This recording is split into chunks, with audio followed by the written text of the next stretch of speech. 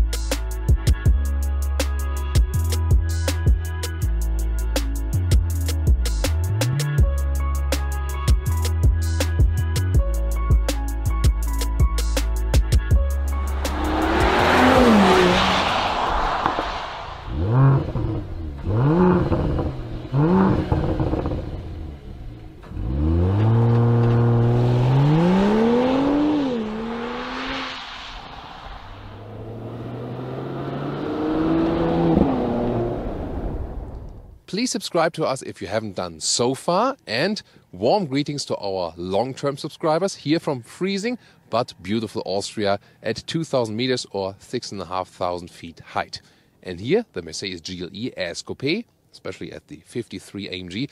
Let's take a look at the front grille, because when you think about a GLE SUV, the top part of the front grille is a little bit wider. We also see it in our overlay picture of the GLE SUV front grille, whereas the GLE Coupe or Coupé, we always say Coupé because we lean to the French original pronunciation. There's also a separate video about that. Then here the lower part is a little bit wider to make it look more aggressive. And also there are different front grills available, a standard one. Then there's an AMG line. We also have vehicles of those on location. My favorite front grille with this diamond pin grille. And then here the 53 AMG has those very massive vertical fins, which make it even look more aggressive with the AMG badge as well. Also sensors are hidden behind the Mercedes logo. And also the 53 AMG gets bigger areas right here in the lower part, really beautifully done, very sporty but yet elegant.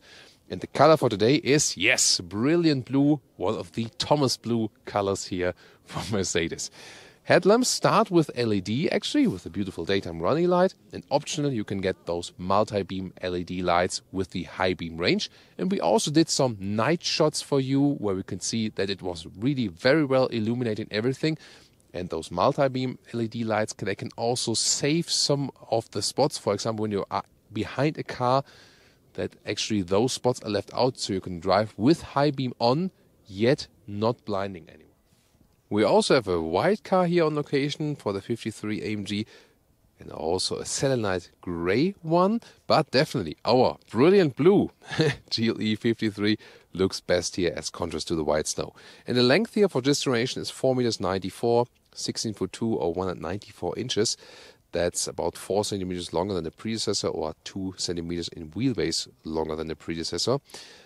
But, however, and that's interesting, the wheelbase here of the GLE Coupé is 6 centimeters or 2.5 inches shorter than the one of the GLE SUV. BMW doesn't do that differentiation between the X5 and the X6. Mercedes actually affords to have this differentiation then, because they say they want to make the Coupé a little bit sportier as for the driving feeling. We'll soon find out if that's the case.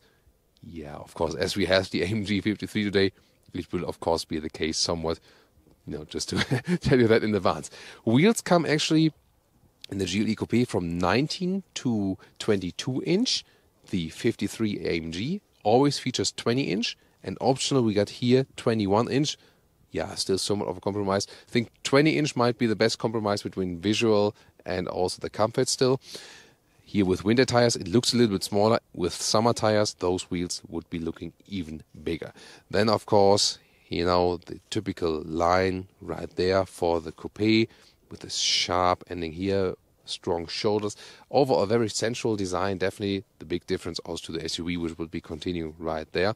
Here then with the chrome frames around the windows, that's also a nice contrast to the brilliant blue, definitely. And talking about suspensions already, you start with a normal steel suspension, optional the Airmatic air suspension, which is standard for the 53 AMG, but then in a special stiffer AMG setup. For the GLE Coupé, you can also get this e-active body control, which can also lean inside the corners. We tested that one with the GLE SUV already. But in general for the GLE Coupé, not for the AMG models, because the AMG models are set on a sportier tone and then exclusively feature an anti-roll control that the car does not lean into the corners. Actually, yeah. Again, the e-active body control would lean to the inside of the corner, to even out those G-force effect.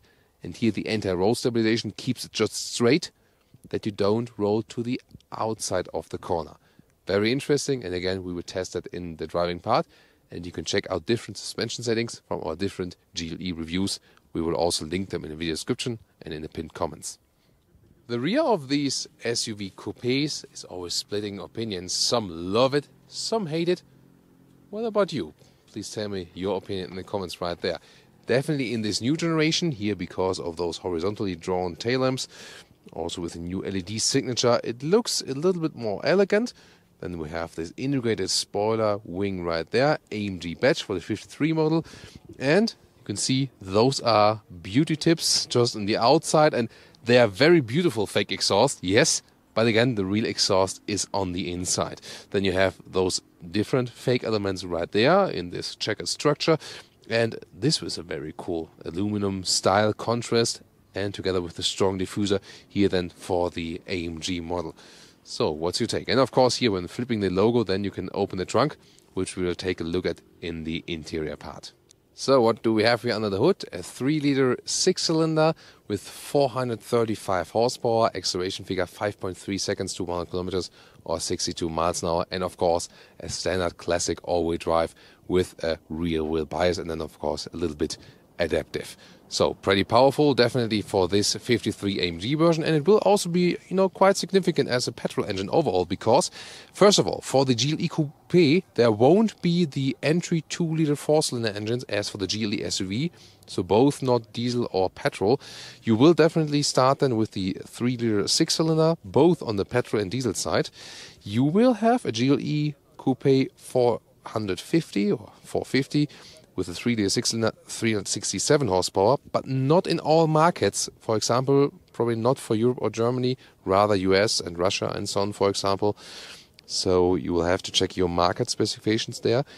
Then here the GLE 53, as I said, and then there will be the GLE 63 AMG, 4-liter V8 biturbo with 571 or 612 horsepower in the S version.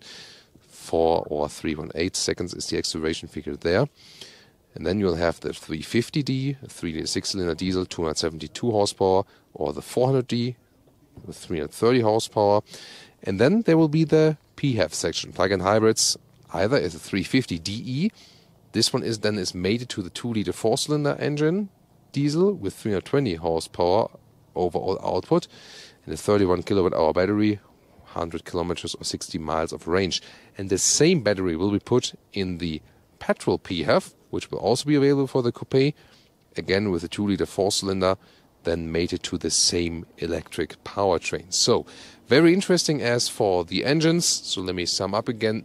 No small entry engines for the Coupé, both petrol or diesel, but you only get those then with the PHEV combination. Will be very interesting. We drove the DE diesel PHEV in the GLE SUV already. You can also check out that review.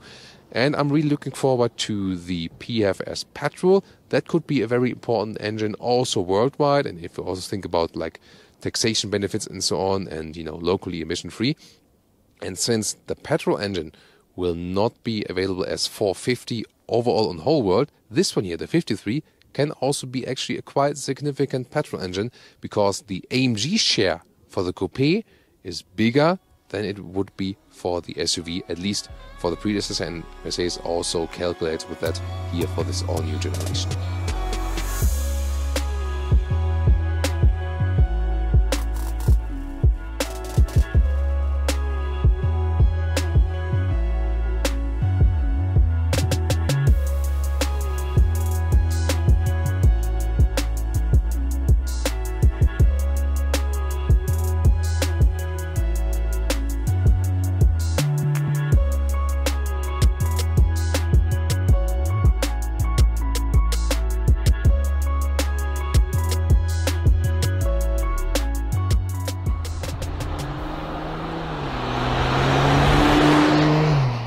This is the car key, slim and light, also with the AMG badge here, of course, in this case, and a matte black finish. Yeah, quite fancy. I like that.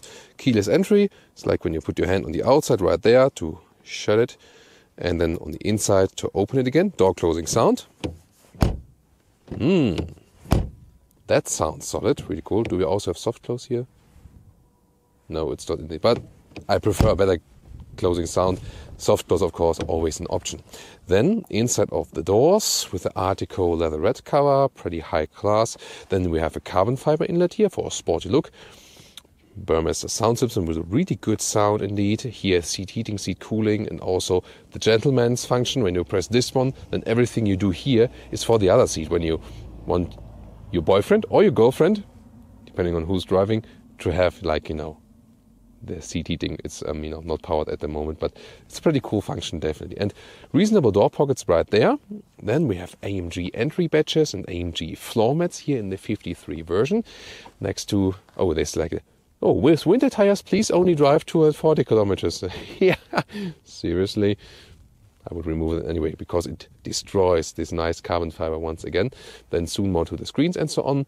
We have the AMG steering wheel, which comes with a flat bottom and some nice microfiber Dynamica on the side to have a better grip.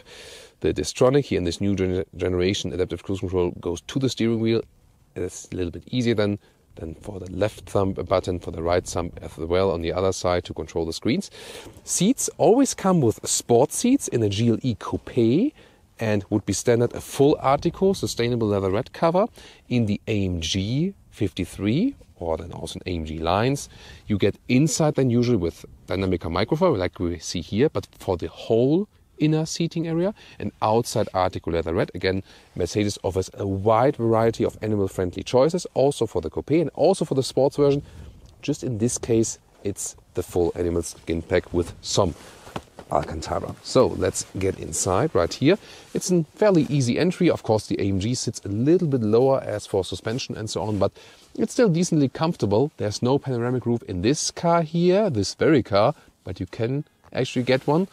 Then there's headroom check, still some left with 1.86 m or 6'1", and it's a really upright, comfortable seating position. Here the GLE Coupé has a flatter A-pillar, so you have a little bit less room.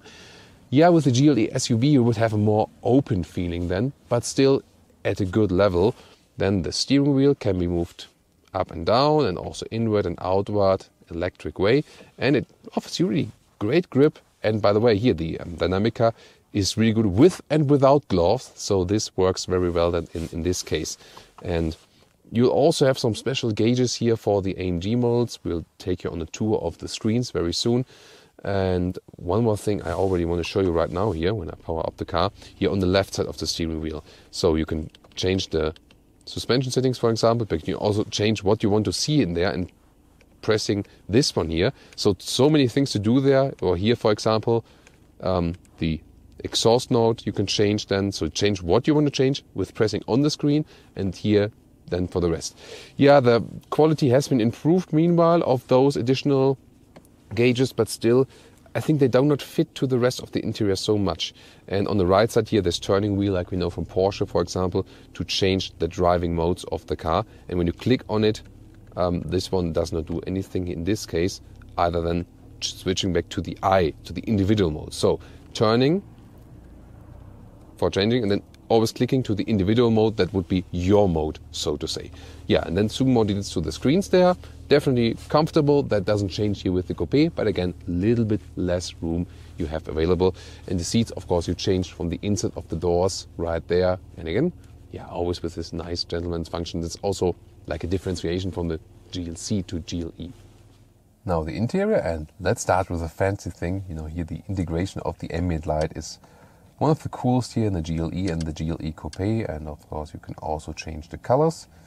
And it's not only right there, also other parts of the interior, inside of the doors, and also, Jonas shows you that right there, inside of the doors, for example, at the co-driver side. That looks pretty cool. We can also change some more colors, and also at those handles, in the lower middle console, we can show that later. So pretty cool, but I stick definitely with one of the blue tones. The general overview is here with the big air vents. That's the same GLE Coupé and the GLE SUV. Overall the same, then 12.3-inch standard, 2 times for those screens, horizontal layout. Yes, the steering wheel is blocking something of that, depending on the position. Then again, the controls here, home screen and then right thumb to control the screen, but also with touch or with the lower trackpad, that's possible. So redundant controls. On the left side then you can control those digital instruments, soon more details to those. And again, those gauges for the performance ones here, with the driving modes, also from this perspective. Overall, very sensual design, definitely. And if we move on over a little bit to the lower side here, for the temperature controls, this one is a nice clicking sound for hotter and colder, and I like to have that one separated still. Then Cayenne and Lecker on the lower middle console being used, you can slide this one open, then to have either an inductive charging pad for your phone, but I always have it with a cable anyway, so there's to USB-C twice, once for connection, once for charging only, because the Apple CarPlay and Android Auto, they work over the cable only here at Mercedes. Then cup holders, they are adaptive and can also be cooled and heated. Then there's the mentioned middle trackpad, where you can also write something on, for example. Then the driving modes, also talk a little bit more about the driving modes when we drive the car very soon. And some other hotkeys, for example, on the other side for the GPS map. This is just to rest your hand, and we have the air suspension in here. That means you can raise it or lower it also here, but it's also automatically done depending on the speed you drive and also on the driving modes, or we can activate the exhaust right there. Last but not least, there is this middle armrest where you can slide it open in this known split way like this, and some more space underneath with more USB-C charging. So a little bit more details here to the infotainment system. It's a very nice and decent visualization. Comfort, go seating comfort, for example. You can activate those seat connects, and they're moving always a little bit while driving, just a little bit to give you less fatigue. But you can also opt for that one here with the massage function. It's really cool. They have single dots in the seat which are then controlled, so it's a pretty amazing function, definitely. Then you can also set your AMG for the racetrack, but those performance gauges are more handy because then, for example, you can check the engine function. If I turn it on, then you can see I can rev it up. Brum, brum. Here we go. Yeah, while it's charging, it started as well. You can see that that's also working. The GPS right there. Nice visualization. In Austria for you here today. Sometimes, of course, a lot of stuff has been loaded right there. Well, it was a little bit getting loud from the vents. And what else? In settings, you can see here, change the ambient lighting as I was doing that earlier. Quick access here, for example, to activate or deactivate the head-up display. But you can also do it with the voice activation, or then, for example, and I put the engine on for that as well. Hey Mercedes. Hey Mercedes. How can I help? I'm cold. I'm increasing the temperature on the driver's side to 22.5 degrees. So like that, or you can say like, drive me to Berlin for the GPS. For the GPS inputs, of course, one of the most, the best features to use for that. And Apple CarPlay integration, not all over the screen, but usually they don't have this widescreen format. Looks like this. And as for the music, it's actually quite good. So, wow. This is a nice surround sound. This Burmester sound system, one of the best there is. Crystal clear and always enjoyable to listen to that. And here you can always jump back to the Mercedes menu too. Digital instruments. This one is the AMG Super Sport View with revs on the right side, for example. Jonas can rev it up if he likes. Yeah, way to go. Brum, brum. So you can have this view, but you can always change what you want to see exactly. For example, what you want to see in the middle part, what you want to see on the right part. You can, for example, also have then a GPS input right here. See, like this. So this would be possible, or a view how the driving details are changing depending also on the drive mode you pick. Then you can see here how that one changes. But you can also change the whole view of the system. So this would be Super Sport, but you can also get just to Sport. If you're not super sporty, but just sporty, for example, then put a little bit more classic. Then you can pick again what you want to see in the middle and also on the right gauge. So it has the G-force meter in the middle, and pretty flexible with that. Or you just go with a very classic view like this and have it there. Understate is also possible, that we know from the normal Mercedes models too. But this one here, the so-called classic view. Here we go with the head-up display, and well, that's also a special AMG gauge where you have this big RPM meter right there. But of course a normal speed also, and some other informations if you like. Does it look like it's pretty cold here?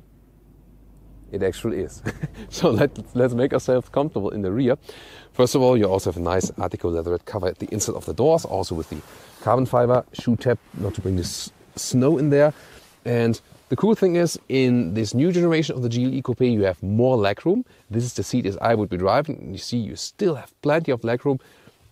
So, because the wheelbase has been increased, if you compare it predecessor, GLE Coupé, to this one here. But then if you compare GLE SUV now to GLE Coupé now, as we are in here, you have a little bit less wheelbase again, SUV Coupé comparison. But still, you see, this is actually still totally decent. So for 4 tall adults, it's no problem at all. Headroom wise, this also works. I mean, it's of course just like this, like a hand over my head when I lean my head backwards. It still works, so there's hardly any big compromise. Of course, the SUV then offers more headroom. And there's one thing they changed here. The seat bench is a little bit lower, so it falls even more backwards. And It's still very comfortable in here, yes, but that's like at the cost of comfort. That's what you pay for that, you know. So it goes back like this, so you are sitting more comfortably in the SUV in the rear. It's the same also BMW X5 versus X6. That's also more comfortable in the rear than in the X5. So yeah, at some point they wanted to keep the headroom, and so they had this decision then. In the middle part, by the way, it is also okay for short journeys. It's not too stiff on the middle part here, so you can also sit here with 3 adults. That would actually work. Then we have ISOFIX at the outside seats. We also have the nice Alcantara insides here, but again, stick rather with the base version or the base seats you have then with all the Dynamica microfiber. This will also be then cooler in summer and not that cold in winter like it is now. So that's the adaptive cup holders at the middle armrest, and we do flip the seats if we want already from here in a 2/3, 1/3 split. Other than that, it's also possible to use just the mid, since we are in the skiing region here just the ski hatch, the middle part, and then there's also this rear climate unit. So when the car is powered, we see, you know, some additional features right there, and USB-C devices, 2 more in the rear. So what about the luggage compartment? Is there any big compromise here? Let's find out. You can also have this foot kick opening mechanism like this. There was the proof. And then the only thing I'm not really, you know, happy with, you know, this top cover. I mean, it's a solution here for the SUV coupés, but still, don't like this solution somehow. I'm not sure if there's any better solution for that. So, and then here, actually quite wide dimensions. You are limited here then in the back part with the height. It would be continuing with the SUV like this. But below the cover, it's actually not a problem. You can see here, easy fitting, you know, so much luggage in here, and I can also remove that for you piece by piece. Don't even have to play any Tetris. So here we go, and this is then a clear view of what we have available in the GLE Coupé. You can see, you can use it for everyday driving. The liter figures would be in comparison 825 for the SUV and 655 for the Coupé, and the maximum liter figures 2055 for the SUV and 1790 for the Coupé. So you lose about, you know, 200 to 300 liters each, but again, you know, you can get along with that very well. So what about the measurements? Yeah, there we go. So the length is more than 1 meter 10, so 1 meter 13. The width here is more than a meter, so like almost 1 meter 10. And the height up to the cover is 44 centimeters. That's still decent. And the overall height in the very middle is about, you know, is more than 75 centimeters. On the sides, then it's a little bit less. This one would be more than 66 centimeters right there. But still, you know, actually quite well usable. So what else? This one here is a 12-volt power supply. This one here is to lower the car actually a little bit with the air suspension. And then, yeah, that's also then a big difference. We cannot flip the seats from here, so we have to go around and like this. And then you always have to check if the front seat is actually put to the front. But when we have a very tall cameraman, this might not always be the case, isn't it, Jonas? So that's like this, and when I now measure to the front seat, I can, you know, almost put the 2 meter in there. Of course, still the seat is not all the way in the front, and that's also with the other side that you can get a full access right here. So that's then the full loading capacity, and you can see here to the seat as I would be driving, that's then almost again the 2 meters. So pretty well usable. You can also remove this top cover there, and last but not least, if you look underneath right there, lots more space, and you can of course then also fit a replacement tire if you order that option.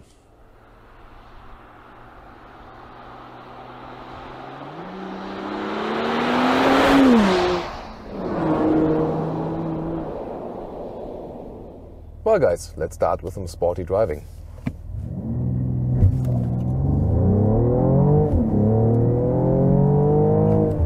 Whoa, that was 0 to 90 kilometers an hour.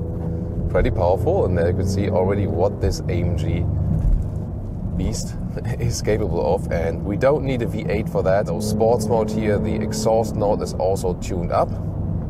And wow, pretty beautiful tunnel in here, so very scenic road also for you guys. Wow, hard on the gas. We have to be a little bit careful, definitely. I go back to the Sports, but not Sports Plus. So we still have some ESC left, so you shouldn't exaggerate that also when the road is a little bit wet like it is at the moment. But definitely you feel the pure sportiness of this vehicle. First of all, that the Coupé is a little bit sportier than the SUV. Feels like, you know, a smaller vehicle, definitely. And then of course this AMG setup we have here, this not only changes the power, that would be one thing. We have driven, you know, the base engine of this one before. Definitely beastier in the engine performance, but also as for the other setup, you know, the air suspension is really laid out very stiff. And also the front axle, this is an important point for the steering precision. So they have a different front axle here on the 53 AMG version. And so it is, for once, a little bit stiffer than from the front again, but also a little bit more precise as for the steering, so the more direct input is guaranteed. And this is again a thing of, you want a sportier, then go for this one. You want more comfort, then maybe go for the most powerful non-AMG version, but you know, you can pick that for yourself and feel here that the input is really precise. See it here, it's a slalom-like effect as you would have maybe with a sports car also. That's pretty cool. So now for whatever reason, speed is being reduced here, but that means then later on it's also being taken away. And I mean, driving slowly with this vehicle feels like standing still because the noise insulation is so well done. Yeah, you hear something from the exhaust, definitely. You can also change it here individually, also to powerful, and you also hear something more of the exhaust sound, even when you're just now at a slight acceleration. So I have to be a little bit careful right here. And then when the speed is being drawn, like set free again, like a couple of meters, we can accelerate once again. Exhaust set to powerful, and from 50 kilometers, and that's 100. So you already heard that the car was shifting back first, so it's not about the turbo lag, it's more about the shifting lag, so to say. How can you not have that? Well, use the shifting pedals on your own. Oh wow, great ambient lighting here also in the tunnel. So shifting pedals here very crisp, you even hear them clicking, and then you can shift back yourself first and then immediately accelerate. And of course it's a little bit more fun to use the shifting pedals on your own, and you can also induce a little bit more of that sound. Here we go. Plop. Also when you're shifting up, you can hear a little bit better in the tunnel. Of course noise insulation is that well done that you don't hear so much then. That's the thing then also with modern cars. So they're so well insulated that that's also the reason why they do those artificial sounds on the interiors, that you can still hear actually what's going on, because everything is so well insulated for soundproof reasons, you know, like wind noise and so on. And that's actually also a good thing, definitely. So how you like the AMG 53 here so far? We want directly to start with more agile driving, because here in Austria it's really hard to find so many agile driving spots, definitely. Yeah, it's definitely a lot of fun. So we can say Coupé is a little bit sporty, a little bit more fun to drive than with the SUV. Even more so in the AMG. So the AMG trim definitely fits to that, definitely. However, then the question is, if you want more comfort, then you would not go with the AMG trim, or then again with the SUV. If you want more loading space in the back, don't feel totally different. But again, you know, when you have SUV normal trim versus Coupé in an AMG trim, that is then quite a difference, because you have like sportier plus sportier, you know, with Coupé plus AMG. So this is then really a difference you feel noticeably, and you don't have the feeling that you would be driving in a big SUV, because handling and suspension wise, and that it's not rolling and so on, this rather feels like a smaller, sportier vehicle. Also one of the reasons they put the anti-roll stabilization here for those AMG models exclusively. So the GLE Coupé, they do not offer rear axle steering. They do offer this special e-active body control, you know, where the car can lean inside the corner. But here for the AMG models, they thought, let's do exclusively this AMG roll stabilization, so the car keeps more upright on the road, keeps more straight. And that is also playing an effect, because I mean, no matter what I do with the car here, it does not have like this SUV rolling effect because it sits higher and so on. This one here, the AMG version, also sits a little bit lower, and again, stiffer air suspension where you don't feel anymore it's an air suspension, together with the anti-roll stabilization, then makes this typical SUV feeling, or like a soft air carpet ride feeling, that just diminishes. And when we're here uphill and have the powerful exhaust on, shift back again, and yeah, really refined also this this engine, definitely. And at the end of the conclusion, you know, I'll test some different surroundings. Of course, when you're giving it a go here on the throttle, the fuel economy is ridiculous.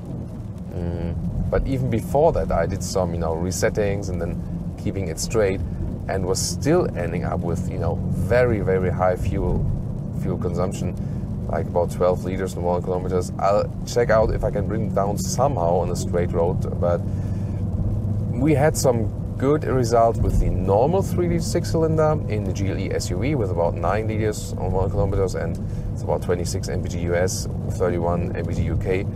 That would be cool.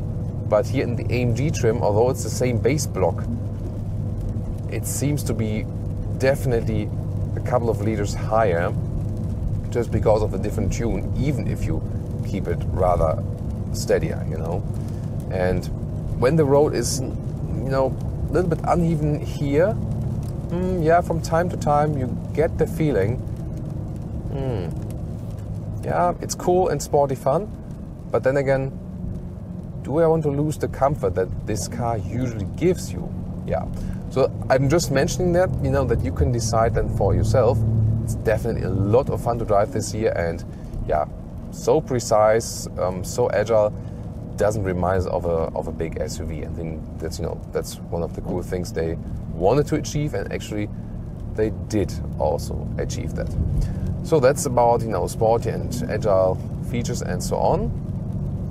But what about like a normal city driving, a little bit more traffic and so on? Let's hop to the city with the relaxed driving lounge.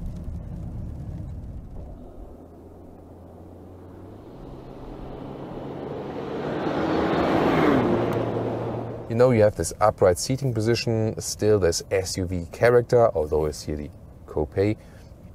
So it's still a very comfortable car, yes. Just in the 53 trim, you have to be aware of that you do lose some comfort on the cost of more sportiness, but that's probably not exactly what you want when driving this vehicle. There is also this new MHEV system here, so mild hybrid. There we also see like EQ power and charge, so there's recuperation happening when I'm off the throttle, and we also get something of an electric boost. And recently also had it in the Mercedes GLC, and also the same in the C-Class MHEV, so that the Mercedes systems here, they are not necessarily saving so much fuel, but they're giving you more boost. For example, they're saving fuel on paper, but is it also in reality fuel saving? We'll also keep you updated with the fuel economy figure later on. Driving through Innsbruck here at the moment, by the way, beautiful also here with the river that goes all the way through with its deep green color because of the sediments that are carried over from the Alps when the river is running down. So, but here from city driving, I mean, yeah, you're a little bit limited as for the view with the Coupé when you look to the rear. You know, have to bear that in mind. Then, however, you do have blind spot monitors, for example, you know, the triangles and flash when someone is trying to overtake you. So that's definitely very helpful. Other than that, it's still a very comfortable car, and you can also get along in the city. It's easy to maneuver, easy to steer around, and so on. I always like to look at that, you know, at the brilliant blue color definitely, even through the side mirrors.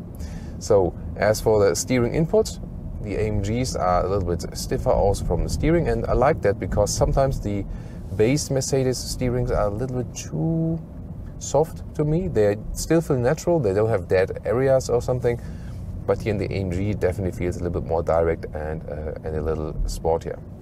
Oh, now here over this construction site hole. Whoa, yeah, there you feel that it gets really rough then with this one. So I think if we were to go left here, it seems like the blind spot monitor was deactivated. Was it? I'm not sure about that. So we can also check it. Is it set to English, by the way, this GPS? Yeah, it looks like.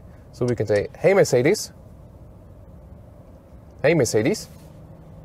Huh? Oh, that was like, so I can also either say "Hey Mercedes" or then the button here. Activate blind spot monitor. I'm sorry. Can you say that again, please? Activate the blind spot monitor. And I don't know where I should go. I think left, probably. Yeah, left. So with the head-up display, it works. When I say "Hey Mercedes" and then activate head-up display, but maybe it doesn't get blind spot monitor. Maybe it has a different brand name at Mercedes or something. That could also be. So let me go on left and head on to the motorway. Just a little bit. We can get you to a little bit more speed. Oh, what's the police doing there? Roadblock or something? Well, the GPS also said that the road was blocked, but now it's not blocked anymore. In this case, we can also go to the sports mode and just give you at least some, acceleration here. Just when you just hit the throttle once, that's already 30 to 60. Like just pressing the throttle once and you're directly there. Of course, I have to reduce the speed here to 50. And I can also set the cruise control here, left side of the steering wheel. So it's really practical now that there's not this separate column anymore. You just set it here with the left thumb, and then the distance to the car in front of you is being kept actually. So and it's actually pretty reliable. They also have those updates for the lane keeping assist. And yesterday, as I was driving the GLC, I was testing also that it's now actually respects the emergency lane. So when you're on the motorway and you're in a left lane and it's getting traffic or a traffic jam even, then it's not in the middle of the lane, the cars, but it moves to the left. There's still the emergency lane left. That's a very useful feature, definitely. Pretty interesting. Here now at about 70 kilometers an hour, or like 45 miles per hour. Still very, very silent, the whole car. The noise insulation is really extremely good. This Alcantara inside sealing is probably also even dampening that. Hardly anyone ever mentioned that interior materials, if you have, for example, more fabric or more Alcantara, will also have a good effect on the noise insulation of the car. Because just like, when you think about like a room in a house, when you have some curtains or some sofa in it, that you also have less echo for that. So definitely also a very, very interesting aspect as for that. So overall, very calm, neutral, balanced handling feeling with this car. Yet again, you do feel the AMG setup. And also, if you compare the Coupé versus the SUV, they don't feel like completely different vehicles. However, here with 6 centimeters less or 2.5 inches, almost 2.5 inches less in wheelbase, there's a slight difference you feel. It feels a little bit smaller, and it is actually a little bit smaller than as for the wheelbase. So this is noticeable, and I was really wondering that Mercedes takes this, this extra cost they have by having 2 different wheelbases, but they obviously really wanted a differentiation between the SUV and the Coupé. The other competitors do not do that, but I think it is actually noticeable. So yeah, why not to give the customer a little bit more sportiness than that if they can actually afford that. By the way, traffic jam function we can also test out if I set the cruise control, and let's see what the car does.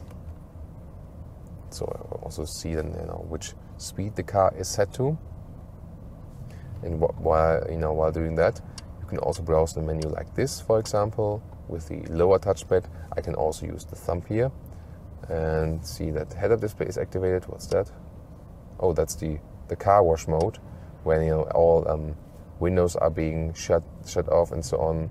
This would be it's like entry mode, lowering the car. So assistance systems. Let's see. Attention assist, active blind spot assist. It's actually, active lane change assist is also available. Let's also activate that. So, because I haven't seen the blind spot mode flashing yet, but that might also be due to speed or something.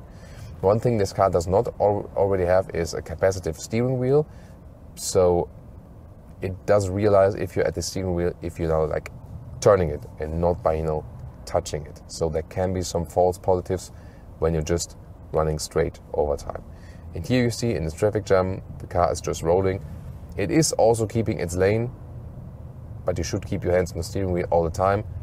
Here in this case, just for demonstration purposes, but you see that it's keeping the lane, definitely also steering with you. And then after a while, like now, the car complains, keep your hands on the steering wheel again.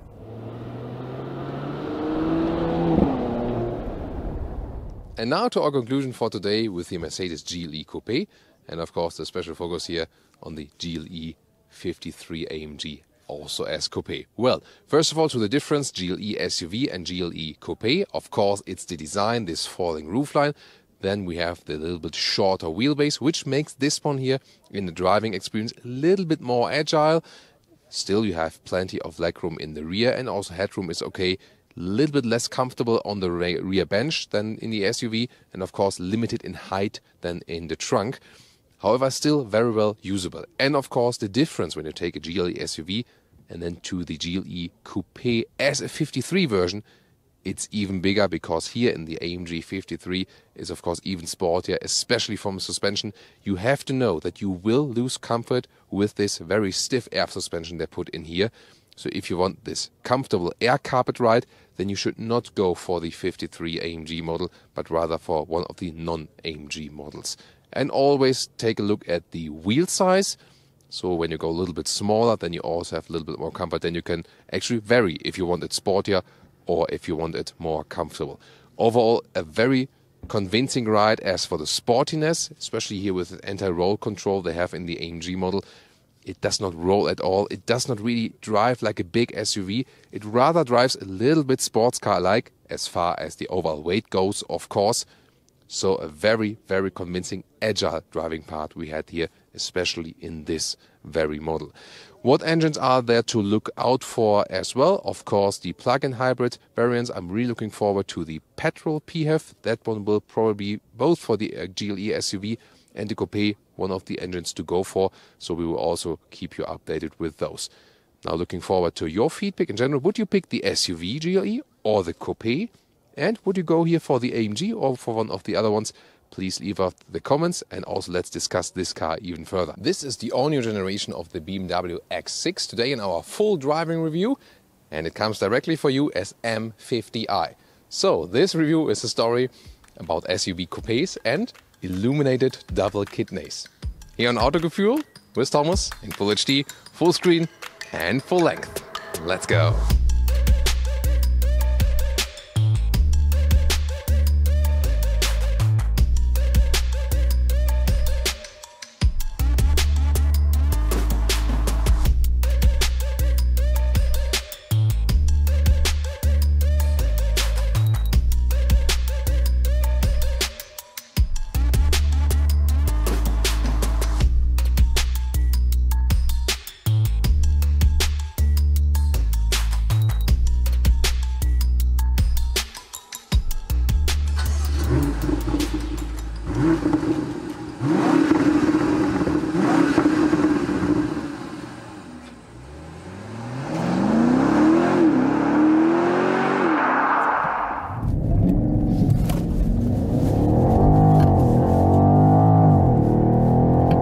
And that was already 110.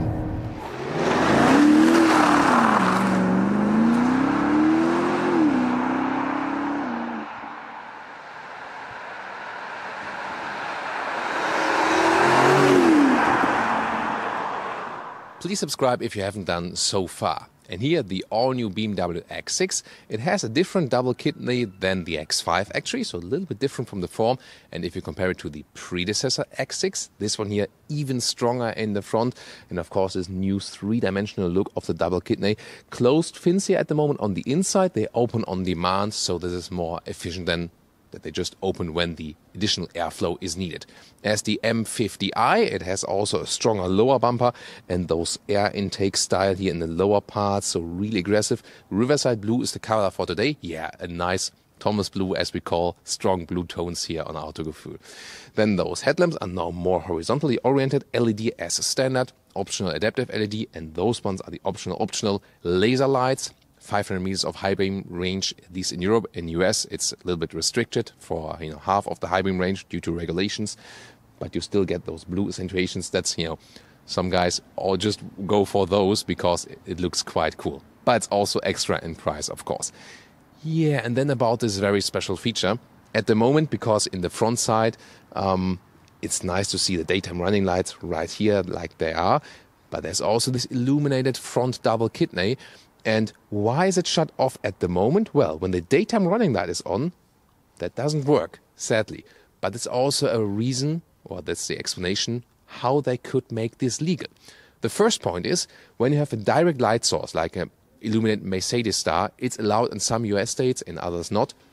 That is not allowed in Europe, for example. So they had to, A, put an indirect lighting, so the light is on the inside and doesn't shine to the outside, but to the inside of the grille. And the second reason is, they could actually allow it or use this so-called homologation because they said it belongs to one of the headlight units. And then, the different countries say, yeah, okay, then we allow that. And so that means that the illuminated front double kidney only works when the real light is on. Not only the daytime running light, but the real main headlamp unit is on. Then also the middle part is on and also allowed while driving. 4 meters 93, 16 foot 2 or 195 inches is the length of the X6. It's the same as for the X5, so also the same wheelbase. Whereas Mercedes differentiates the wheelbase between GLE and GLE Coupé.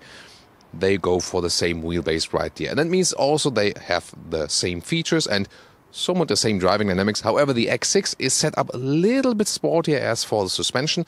Suspension starts with an adaptive suspension directly, then there's an adaptive M suspension with a little bit stiffer setup, and then optional you can also go for the air suspension. And also this one here directly gets the rear differential lock, the M50i. And what you can also get is the rear axle steering. They call it integral active steering here now with BMW, that it also includes this rear axle steering feature to reduce the turning circle and to make it a little bit more agile at slower speeds and give more stability than at higher speeds. So it goes at lower speeds in the opposite direction than the front wheels and at higher speeds in the same direction as the front wheels. Very interesting. And also the anti-tilt control, the anti-roll control that works a little bit against it in the corners. Also a very interesting feature. But what about the design? This is the main thing about the X6.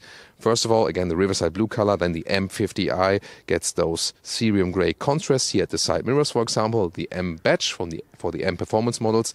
Those ones here are 21-inch wheels, not the biggest. There's also 22-inch wheels available.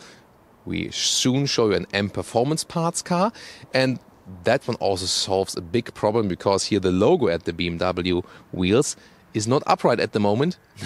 With the 22-inch wheels, you see there's this special wheel where the logo always stays upright up to a speed of 80 kilometers an hour. We'll soon reveal that secret to you. Then the rest of design here with the glossy black and the M50i. And then, of course, the difference to the X5, we have this falling roofline. It looks a little bit more elegant than before if you compare to the predecessor. Again, comparison predecessor X6. A little bit longer, a little bit wider, but not too much dimension change. And very interesting also this black accentuation right here again and the very strong shoulders. And in this case also the wheel arches are painted in the vehicle color. What do you think? The rear is where the biggest design change happens here if you compare it to the outgoing model. Here, more horizontally drawn tail lamps, and that makes the rear on the one hand more elegant, on the other hand it stretches the width also. Then this additional spoiler lip here in the vehicle color, M50i badge right there, and also this M Performance model gets the grey contrast in the lower part together with the vehicle color diffuser style, and those are beauty exhaust tips on the outside, the rear ones on the inside, and 4 exhaust pipes actually here for this V8 model. And what's also interesting, talked about the air suspension earlier, you can either go 4 centimeters up or 4 centimeters down, depending on the driving situation. 4 centimeters up, of course, off-road, and indeed also for the X6, they offer this off-road package. They also offer for the X5 because they said customers demanded it. If you want to take your X6 off-road, well, maybe not the hardest off-road situations, but some B roads or whatever. So apart from a small engine for the Chinese market, the X6 worldwide is all about those 3-liter 6-cylinder engines, and in this case also the 4.4-liter V8.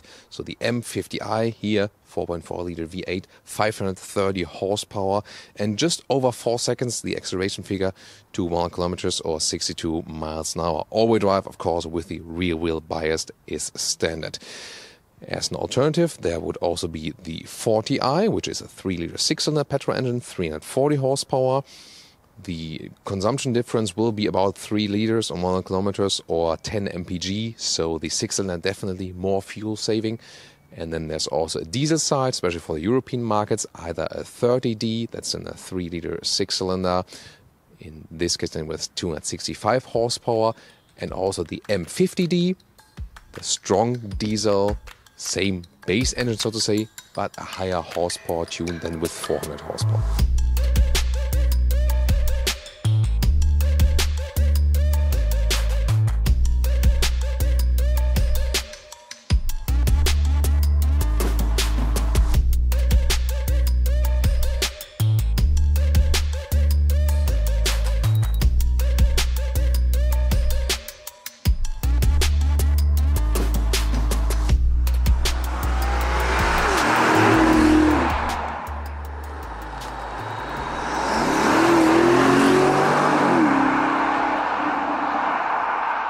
This is the car key. You can also get the normal slim one.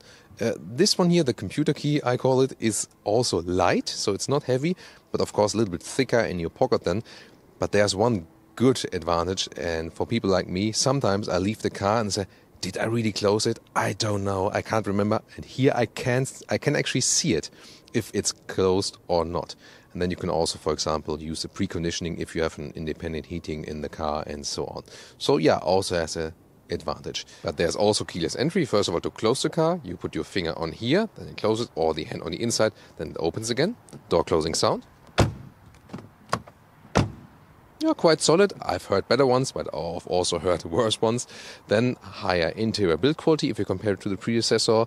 Hofmeister King design element here for the door handles on the inside. Everything galvanized as for this part. Really cool. Then carbon fiber inlets here for the M50i. You can also get different decor elements, of course, for the X6 in general. Reasonable door pockets also for bigger bottles. Then the M50i also gets those entry badges and also aluminum pedals. Next to a sportier M steering wheel, which can also be heated with a separated button on the steering wheel. And those seats here are also a sportier version. So for the X5, for example, you can also get other base seats. The X6 is already a little bit sporty in some elements. And sadly for the X6, only animal skin seats available so far. In the X5, you can also get the more sustainable and animal-friendly SensorTech material. I really love the combination as for the color. Just wish this one was also available in SensorTech, but I would probably go for the BMW individual program, then order a SensorTech for me, because obviously it's possible. But I mean, this combination from the blue to the beige is just beautiful. You know, the color combination, that's really cool. Seats from the form is really comfortable. You have the upright seating position. It's not too different from the X5. Of course, the A-pillar here is a little bit flatter, so in the X5 you have a little bit more open feeling. Here, sportier, somewhat more caged-in feeling, but still you get this elaborate, high, big SUV driving feeling, which is pretty cozy and pretty comfy.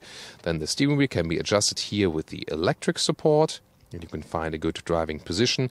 And even if you're 1.86 or 6'1", as I am, still some headroom left, so for tall people, no problem. But again, the X5 will be a little bit better as for this case.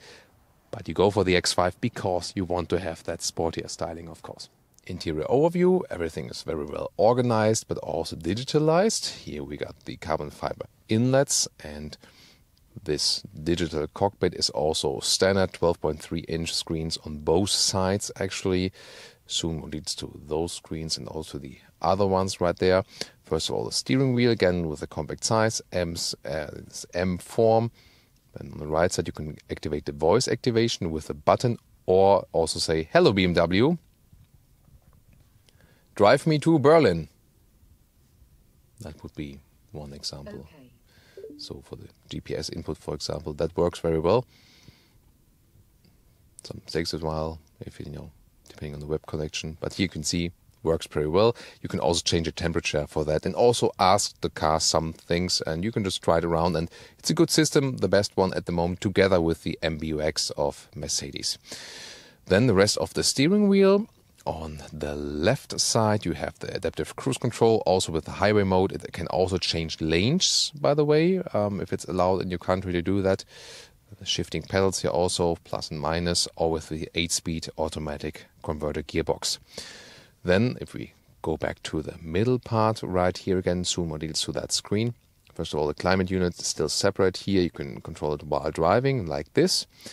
And also with AC on and off, that's cool. I like to be able to do that, to shut off the AC sometimes if I like to. Not possible in the 3 Series, by the way, but here it is. Then the lower part with the metal knurled knob for the volume. And some hotkeys you can set individually. Then this carbon fiber middle part. I'm not sure about this folding process, not too happy about that all the time. But that looks cool when it's closed. When it's open, we have the inductive charging pad for your smartphone. It makes sense because you have the wireless Apple CarPlay, no Android Auto yet. And there's a USB-A charger, 12-volt power supply, adaptive cup holders, and they can be, if you have that option, heated or cooled. You can also see it then with the color what's happening at the moment. So that's definitely pretty fancy. We also have this crystal gear shifting lever for this very vehicle here, together with the knob turning and pressing, and you can also write letters of an address if you like so. Driving modes, we'll talk about that when we drive the car. Here you can also see that we do not have the air suspension in this very vehicle today, but the adaptive suspension. Otherwise, we could also adjust the air suspension right here if you have an X6 with an air suspension. And then the middle armrest right there splits open like this. And then there's a USB-C charger and with some reasonable space. Yeah, here we go. The BMW wings as a top light. I still love that feature. And also cool, a frameless back mirror. Elegant, but also gives you a good view. Of course, in the X6, the view to the rear is somewhat limited. Infotainment system detail right there. So, whoa. Yeah, that takes some processing power, but if you're closer up, then also it's more responsive. Good GPS direction, routing here as well. You always have the hotkeys to be able to go back to the main menu. Phone connection, either Bluetooth or then with the Apple CarPlay wireless. That time it also connected quite fastly, and the sound system built in here is also quite cool. So we have the nice surround sound. I like that. This one here, the top sound system that's available, the Harman Kardon sound system, you can see it here at the inside top speaker. Delivers you a very nice sound, and you can always play around with the sound settings as well. Where would that be? Here at car settings, general settings, sound. Here Logic 7 sound, and you can, for example, I always boost the surround sound. That, you know, just is a little bit cooler then. So, and the Apple CarPlay integration, by the way, if we go to the main menu, see here, it goes all over the screen. That's also well done. Like that, very crystal clear. You can see everything very well and always can go back to the BMW menu. And what's also cool with the car settings right there, if you go to driving information, you have the sport settings, you have the G-forces and so on. That's possible. Or the X view, where you can see, you know, how the car leans, and also have the compass in the middle. Those digital instruments give you a good overview of what's happening, and also the M50i gets a special badge in there. And yay, we also have a blue car as a visualization, so that is very fitting. And if we turn on the car, you can see everything. Yeah, the steering wheel also moves down. That's also a comfort feature and comes towards you a little bit.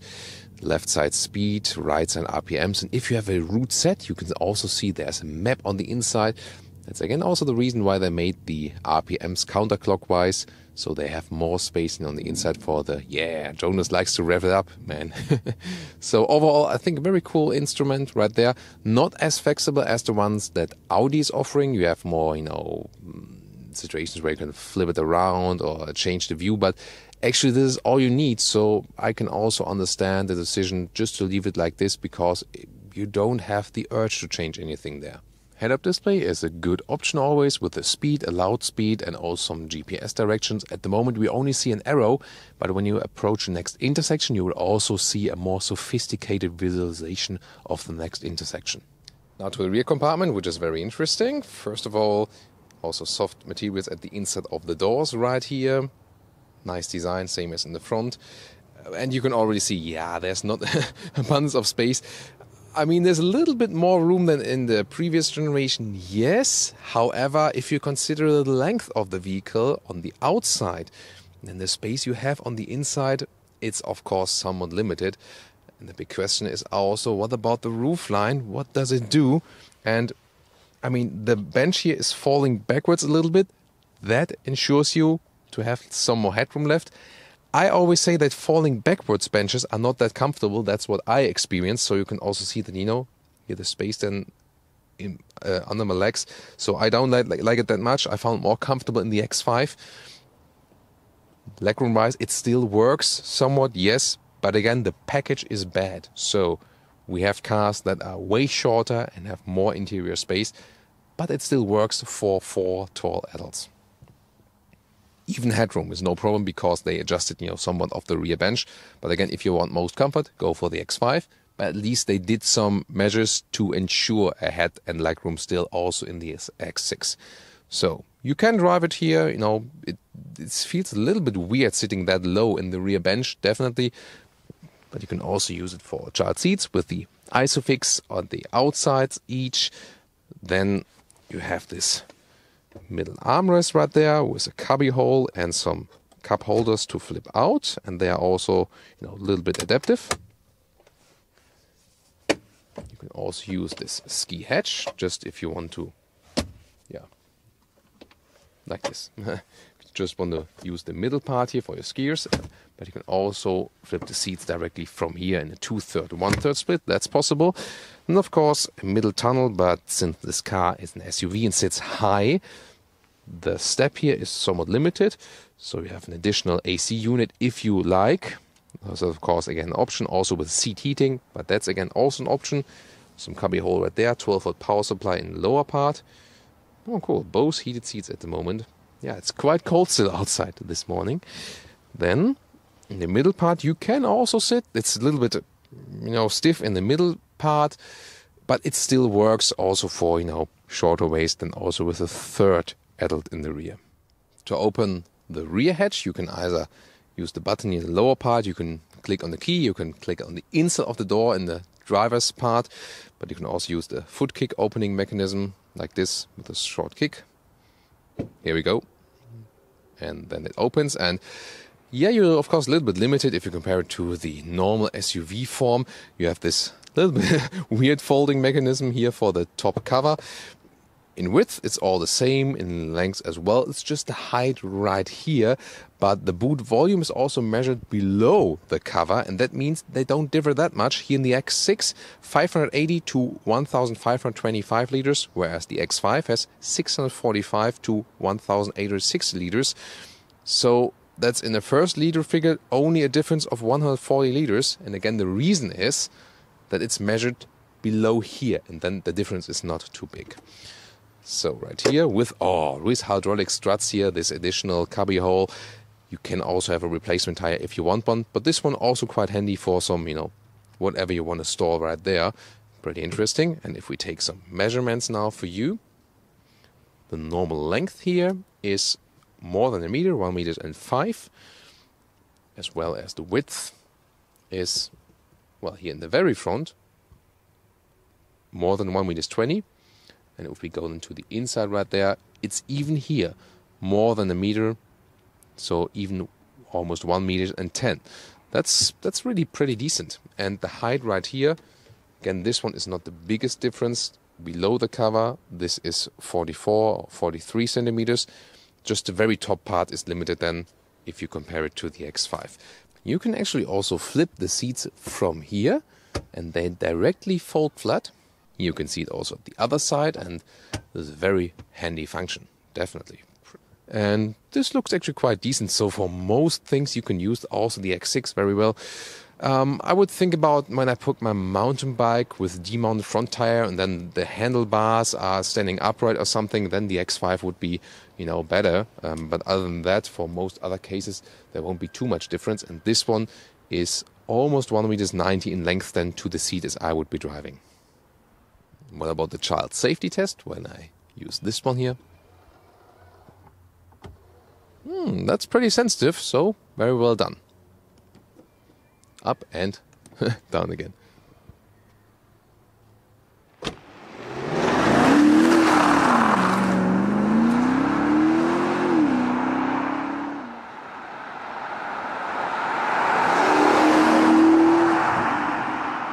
Welcome to Thomas's Driving Lounge with the M50i here of the all-new X6, and we can put it to sport mode, and yeah, don't have to care about that or have to worry about that. The engine is already warm. We've driven like a lot of kilometers already, so it's no problem to also put the shifting stick to the manual shifting box and then also go to the track or sport traction mode, dynamic traction control activated, and then we can, you know, really also floor this engine out. This will be pretty amazing, and you can also listen to the V8 sound. So let's go.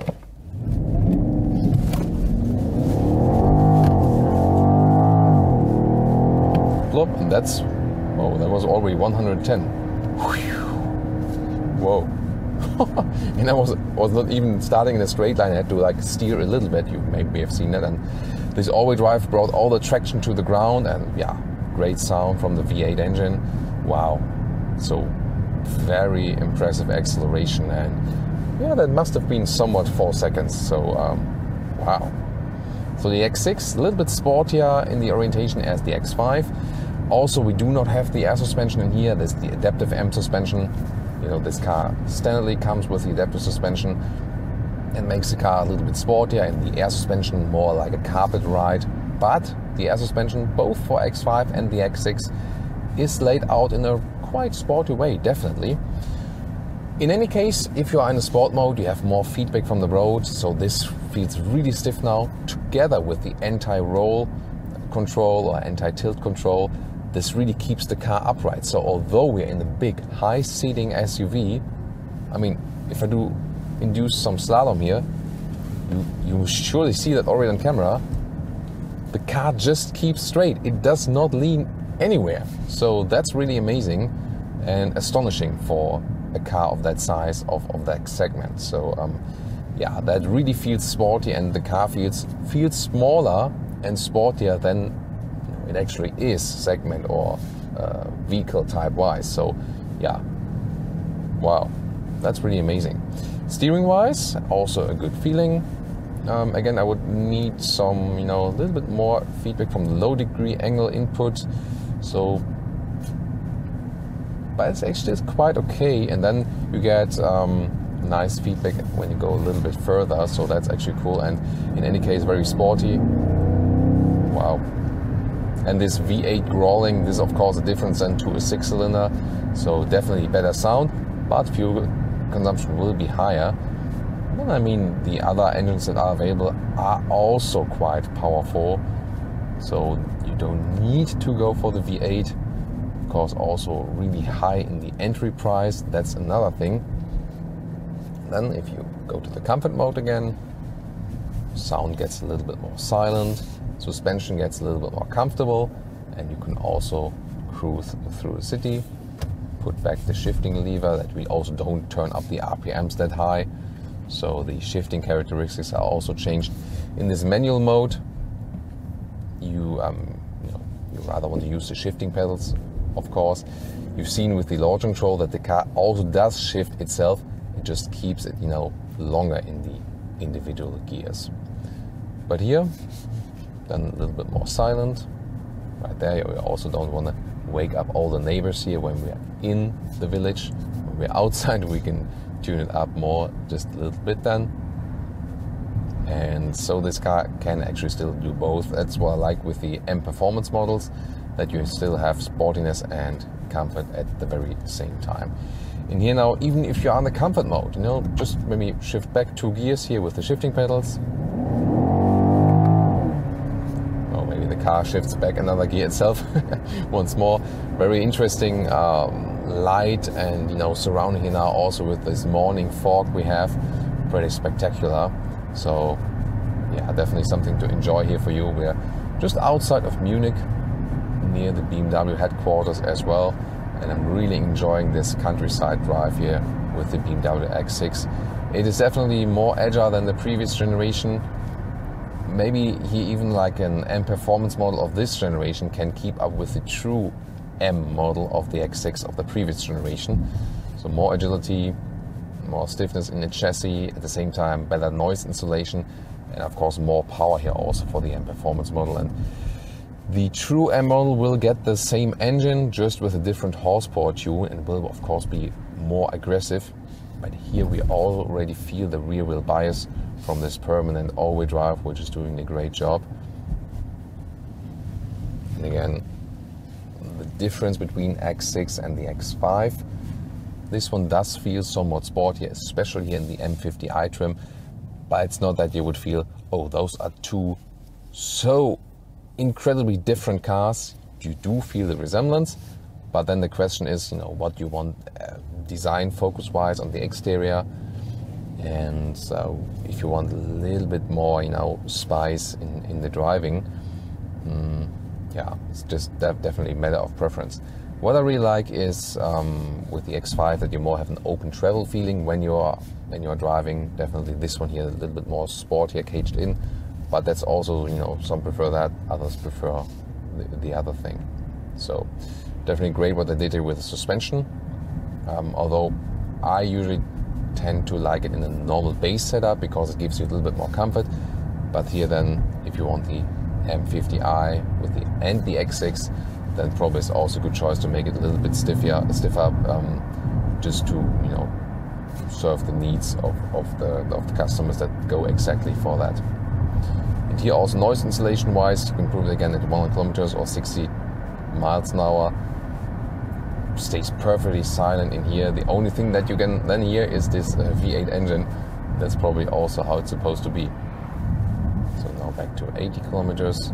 The brakes are also, you know, really aggressive. That's pretty cool. 21-inch wheels still work. I would not go for 22-inch wheels. That's a little bit too much, and also you lose comfort. We experienced that recently in the M50D from the X7 as well. I would rather go with maybe even 20-inch wheels, just have more dampening from the tires themselves, and then it's also not that bad when suspension is maybe a little bit stiffer. So rather go for smaller wheels. Yeah, I know the bigger ones look cooler, but the smaller wheels just give you a little bit more comfort, and they're just better in everyday driving life. Also, if you think about damaging some wheels or something, that definitely also makes a difference. And this V8 growling is always pretty nice. Definitely can live with that. Although, especially when you're driving on European roads, like the 40i will definitely be enough. And it will also be the most important engine worldwide. This one here definitely, if you can and want to spend more money on that, and also want to spend more time at the fuel station. So soon we'll also head onto the motorway for some everyday driving situations, and I also talk more about the everyday driving life fuel economy. What I also want to do is do just a short turnaround to show you like how flexible this car still is somewhat. Also, you can show you something of the camera systems. Because I mean, it's not a small car, but still when you use the camera systems and also this rear axle steering, then you are somewhat still flexible because the turning circle is reduced. So I can also, turn the car around right here. You don't exactly see it with your own eyes how the rear wheels are turning, but you somehow feel it, that especially in the low speed areas, the car is definitely more agile. Like here, there you, for example, feel it. So it fakes a smaller wheelbase, so to say. Then you can always go back to the sports mode and you see how it accelerates when it's already at speed. Here, for example, again, 50 kilometers to 100. Plop, and that's already it. That was 107 already. Wow. And you see that the car really like, yeah, there's an anti-tilt control right and left, but just from this pure acceleration, the car leans backwards then when it accelerates, like woo. That's always definitely funny to experience. And I'll use the next right turn also to show again how stable the car stays in the corner actually. And the corner speeds that are possible with this big SUV are also amazing. Look at that here now, and wow. Little bit rubbing tire to the ground, but see how upright the car went there. That's really amazing. So big and heavy SUV, but it feels so sporty. That's actually what they wanted to achieve, and indeed they could. And that has also been, you know, further enhanced with this generation. So pretty impressed with that, definitely. So much fun also to accelerate out of the corners here in those winding countryside corners. Oh, this T6 bus is also quite some speed right there. So this is one of the rare SUVs, big SUVs where you can still have a lot of driving fun just on the countryside routes, and you can definitely compare it, you know, with the Porsche Cayenne, driving dynamic wise. This is what I think would probably come closest to it. The Audi Q8 is also doing quite well, also in the driving dynamics and comfort, you know, combination and so on. We also have videos of those cars, of course. You should check them out. So always good to compare some of the competitors. Definitely, that's always fun to do that. So definitely great fun driving experience here with the all new X6. And of course, throughout this, let's say, model history, this new generation, we'll also keep you updated with more engine versions if you like. Oh, this guy is already saying like, we better leave those guys by. Now uphill. Wow. Oh, birds, pay attention.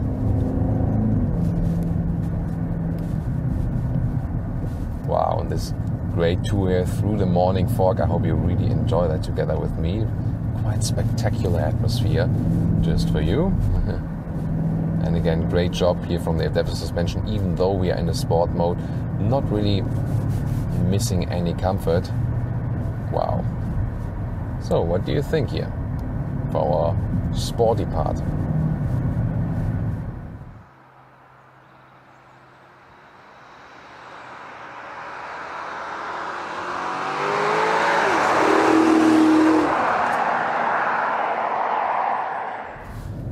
Now to some calmer driving parts here on the motorway at 120 kilometers an hour, cruise control, and the minimum, absolute minimum consumption you can score is some 10 liters on 100 kilometers if you have cruise control at 100 or 120 kilometers an hour set, or like 60 to 70 miles per hour set. And that's then, you know, like 25 mpg or something. But the usual, more realistic fuel consumption would be like at least 12 liters 1 kilometers, so a low 20 mpg or 23 mpg UK. That is rather realistic, and that's not even with exaggerating it and using all the power. So this V8 definitely higher in the fuel consumption than the 6-cylinder, as I also told you earlier.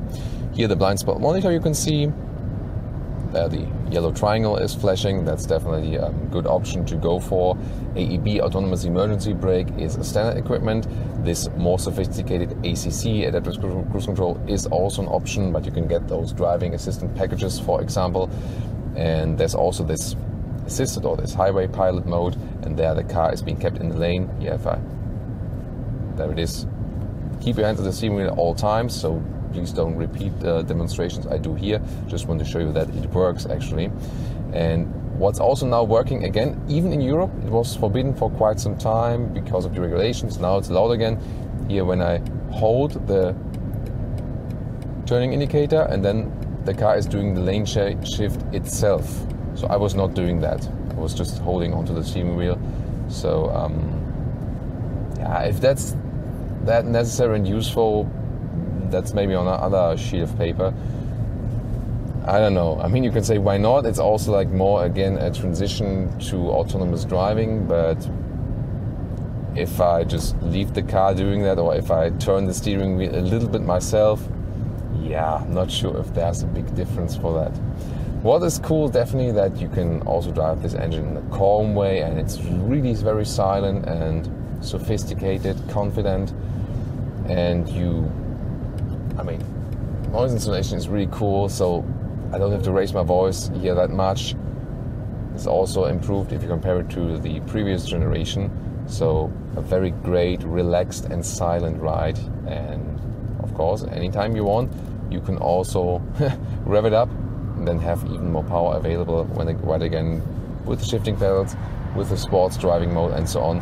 But here in the comfort mode, also just fine, and the suspension is also good for a relaxing ride, definitely. The normal adaptive suspensions at BMW are so great that you do not need an air suspension necessarily. Here in this adaptive M suspension mode, I mean, it's a little bit stiffer than the normal adaptive suspension, yes, so you lose some comfort to some extent. Then it feels a little bit sportier, as I told you earlier, but you can still live with that very well. So probably if I would take an X5 or an X6, I can very well imagine just sticking with the normal adaptive suspension that has a good compromise between comfort and sportiness, and then you don't have to go for the expensive air suspension, and especially when you keep the car for a longer time and think about like long-term maintenance and so on, then the normal adaptive suspension will be cheaper on the long run. So that's maybe also something you might want to take into consideration. So also feeling very well here with the car, just cruising, and that's not too big of a difference to the X5. Yeah, the X5, as I told you earlier, leaves a little bit more room, a little bit more travel feeling, and this one here always, especially with this visual impression it does, a little bit more aggressiveness. And then the M50i here with the adaptive M suspension, also a little bit more sporty spice, but you know, small nuances definitely. Yeah, I mean, and that you can say about all X6 and X5 models. They're also, even if they're in the sporty tune, very, very good travel cars.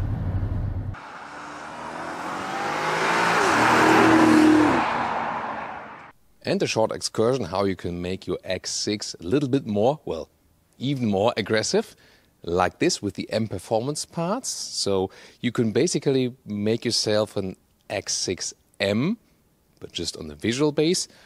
For example, you can see it here already in the front with those carbon fiber double kidneys right there, and also in the lower part. Riverside Blue is the color right here. Yeah, we could call it also Thomas Blue, a very beautiful, very bright one. And there are more features throughout the vehicle. Here in the side profile, glossy black elements, also here around the windows. Then we have this black inlet here with the M Performance logo. And right there, 22-inch wheels, really massive, also with some very nice details. For example, also here the valve caps right there with an M logo, painted wheel arches, then M logo. And this is actually an M50D, but again, as I said, this is almost as the X6M will look like. What do you think? And in the rear, there's an additional carbon fiber lip right there, then black X6 logo, carbon fiber lower diffuser, so really massive. Yeah, those ones are the outer beauty tips, the real exhaust pipes are on the inside, here in this M50D. So what do you think? Is it too aggressive for you, or will it be exactly your pick? By the way, you also realized I changed outfit because we filmed this part here at another day. And there are more special things to those wheels, not only the red brake calipers, which are great in contrast, but also here, the logo, the BMW logo, you can see it right here. You can play with that all day.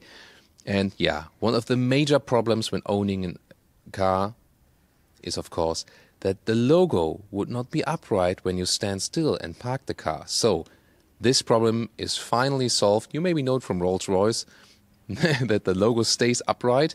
It's really interesting. We can take a look at it not only here, but also we have a tire right there. First of all, from the front, separate tire, and like this, so funny. And even if I'm rolling the tire now, you can see it stays upright like this, really funny. And if I turn around, like this. You can see how it works. Here, the lower part has a weight and the upper part is empty, and therefore it's always staying then like this. So today I'm training for the vegan strongman with my colleague Patrick Baboumian. Best greetings to him.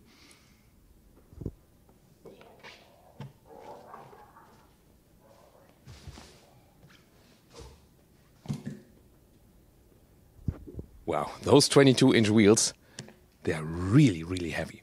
And a short look at the interior, which is mainly dominated by carbon fiber in this M Performance look.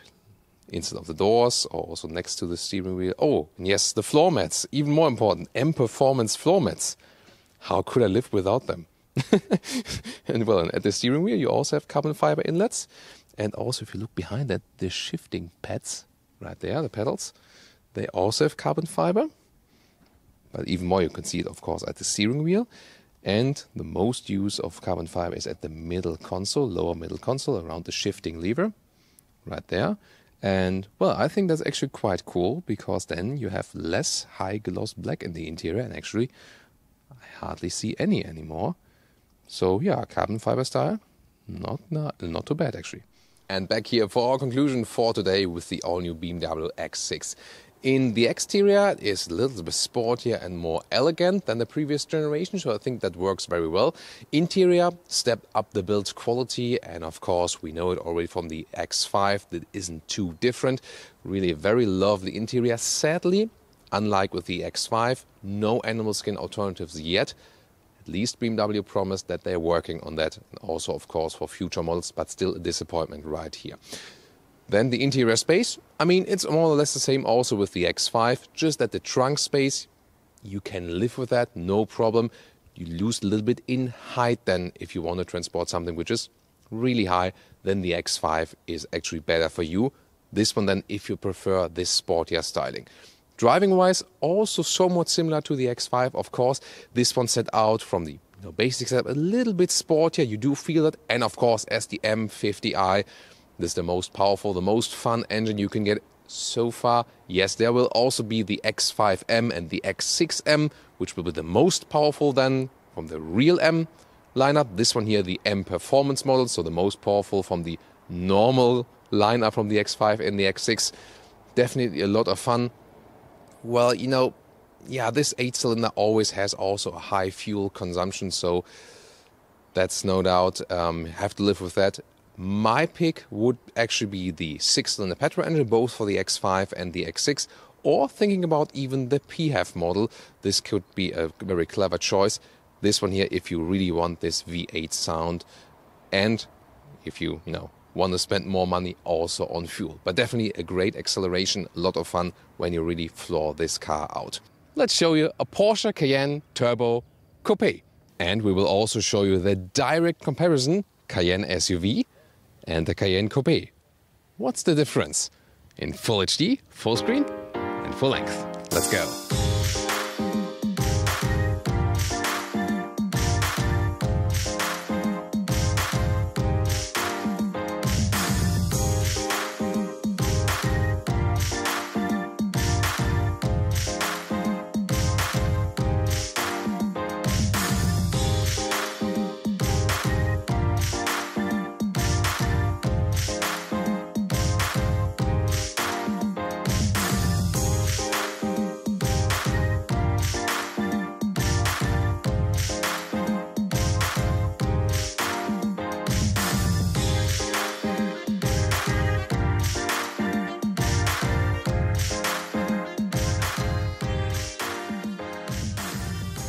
Let's go.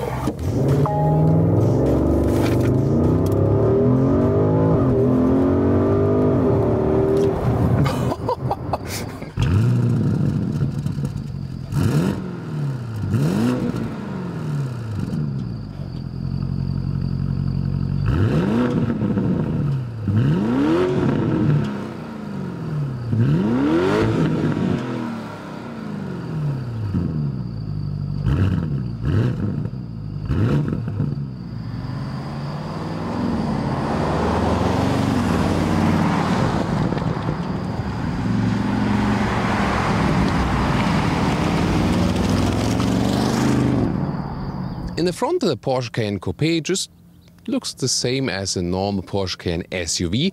The turbo, of course, with a little stronger air intakes here, especially in the lower area. This color here is called mahogany brown, so it looks really dark but has a brown nuance. We'll soon show you also a lot of different other colors. Headlamps start with LED already with this 4-dot structure, optional a dynamic LED package, and then optional, the matrix LED also for more high beam range.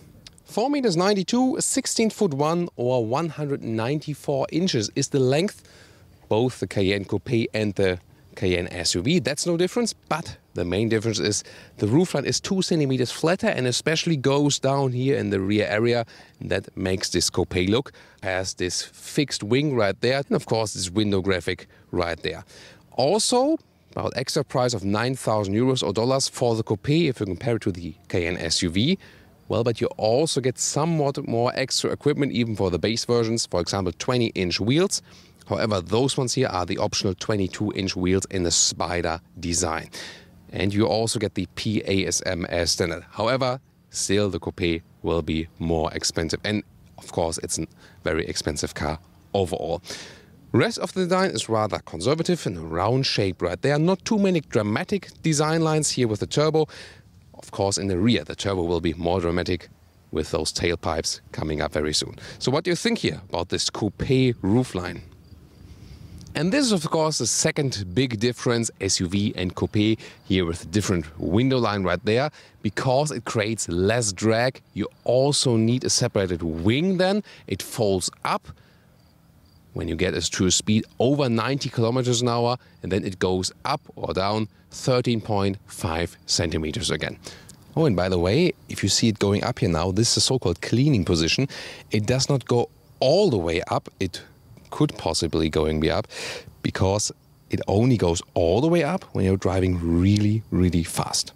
Then the Cayenne Turbo, of course, has some more sporty features like those quad exhaust pipes, and they are real ones, not fake. We've seen a lot of fake exhaust pipes recently. Here, not in this case. And then this typical new Porsche design where this light strip goes all around the vehicle. And also just dimension-wise, this Coupé here is always 2 centimeters wider also than the SUV, so has a little bit more stance on the road.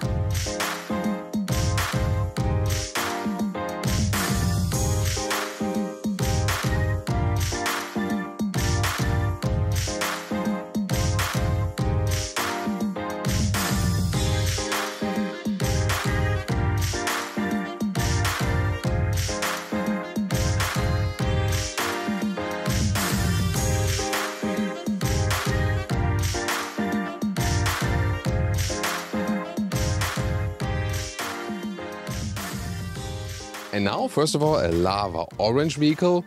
Yeah, I think it's a matter of taste as for the color. What do you think? But I really want to talk about the sports lightweight package because this is installed here on this very vehicle. Let's take a look at the details.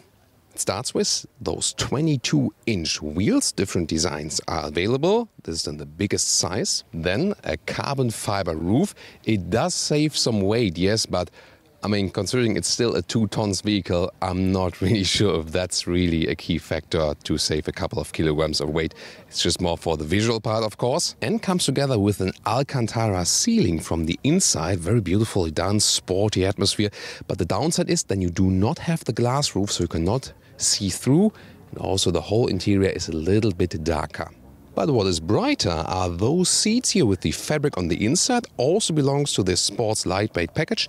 And this one will of course be my favorite seating option. It stays cooler in summer and also warmer in winter times, and also has this special old school style structure. And my second favorite, this Alcantara steering wheel has a good grip in all situations, feels cozy and sporty at the same time. Really love it. And last but not least, how those fabric seats look in the rear compartment. Here you can also see this split in the middle part. So this is this 2 single seat option where it would not be that cozy to sit then in the middle part. And you know, here in our longer Autogefühl video, we really go in detail and also explain you some background information. And one very interesting one is the discussion about the overall weight of the vehicle and which one is sportier. the Cayenne SUV or the Cayenne Coupé? Well, here the Cayenne Coupé is actually a little bit heavier because this central roof there, which you standardly get with the glass roof, or then with the carbon fiber roof, which we have on this one here with the sports lightweight package. But in both cases, the roof is set in. It's not, belonging to the whole hull structure of the whole vehicle, maybe a little bit, but not in a way as the normal fixed roof would also contribute to the overall chassis stiffness. So, in the Coupé, they have to make some parts around the vehicle a little bit stiffer and therefore also a little bit heavier. So the Coupé itself has, let's say, not the optimum building form to be sportier than the SUV. Therefore, it would also be a little bit slower, just a tiny notch. That's also a reason, because they didn't want to accept that at Porsche, because when the Coupé looks sportier, it's also supposed to drive sportier. Therefore, they put the sports chrono package from standard equipment here with the Coupé that evens out the difference when the other one does not have it. And then they also offer this sports lightweight package with the carbon fiber roof, those special wheels which are also on this vehicle here. They reduce also again some more weight, so the overall weight increase of about like 30-40 kilograms can be then reduced again to 20 to 30 kilograms, and then you're almost even again and can say it's not less sporty. But we recently had it also with the A7 versus the A6 sedan at Audi. The sportier building form from the visual aspect does not necessarily mean it's the sportier car. That's a very interesting aspect. But also interesting that they had a lot of effort to even out this difference then once again. Hope you enjoyed also this very special insight. And here you can see the optional carbon ceramic brake now, together with the lightweight sports package wheel, the special one. See how massive they are, and also this special carbon ceramic structure. Again, if you're not having a track use, you do not have to go for them, and of course the extra price is extremely high, so other people buy a whole car for that extra price. And since they have this special coating, as for example standard for the turbo or optional for the other cars, it's also quite good for the brake dust because it keeps your wheels clean. That would be one advantage of those carbon ceramic brakes. And of course this one have even less fading effect, but that would again be more racetrack relevant and not really for normal road use. And some more color variation for you with a pure white car. This always somehow fits to a Porsche, I think at least. Also the Coupé, especially with this round line, works pretty well in white. Or what do you think? Or what about this chalk white color? We had it already in the Panamera, for example. Would that work for you? So what I have to say is that especially here to the chalk white exterior, those grey fabric seats, they work especially well. So this is a good color combination then. Or a real black car without this brown mahogany tone in there, or a little bit brighter in silver. And we have even more for you. Here you really have to look close. This is this midnight blue, a very dark blue tone. And they have a lot of colors where you cannot really differentiate between black, dark brown or dark blue. So you really have to look up close. At least here with the grey, you can really see it's a grey car. And that's the color tour for today. And to show you the lighting signature a little bit better, we have a car inside here. And then you can really see how this signature will play out at night, for example. Pretty impressive. And this one here is the Cayenne Turbo with the normal turbo exhaust, so without this special performance pack option. And I really have to say, in that way, it really looks more impressive than with this optional performance pack special exhaust, black inside, silver ring outside. This one here looks more impressive, doesn't it? What's your take on those? And now we're here with the direct comparison, the Cayenne SUV and the Cayenne Coupé. And you can see this is really all about this roofline that is falling then right there. Which one is more beautiful to you? I would really like to see your reaction to that in the comments. This one here, by the way, both vehicles are the Cayenne Turbo, so you can really relate to that. And also interesting, both have the very same wheel design, this spider wheel design, but here with the Cayenne SUV, those ones here are 21-inch, and those ones are the biggest 22-inch. So I think 21 still works very well. Or what would be your take? And if we look again in detail, look the flatter A-pillar already, and then the overall flatter roof. And also look at this window graphic right there. The window graphic is smaller, has less height than in the SUV. You can really see that now when we pan over, because to the SUV, see the A-pillar is a little bit higher, overall a little bit higher, 2 centimeters. And then especially look at this window graphic, which is again way higher in the SUV. So that also will make a difference looking from the inside to the outside, for example. And now the direct rear comparison with the Cayenne SUV and the Cayenne Coupé. You can see, of course, different window line right there. This is, of course, way longer here and also a little bit flatter than here. And also interesting, what else can you see?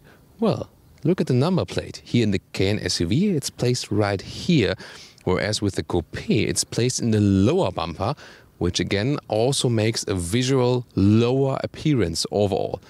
And also interesting, that's, you know, more about the optional equipment.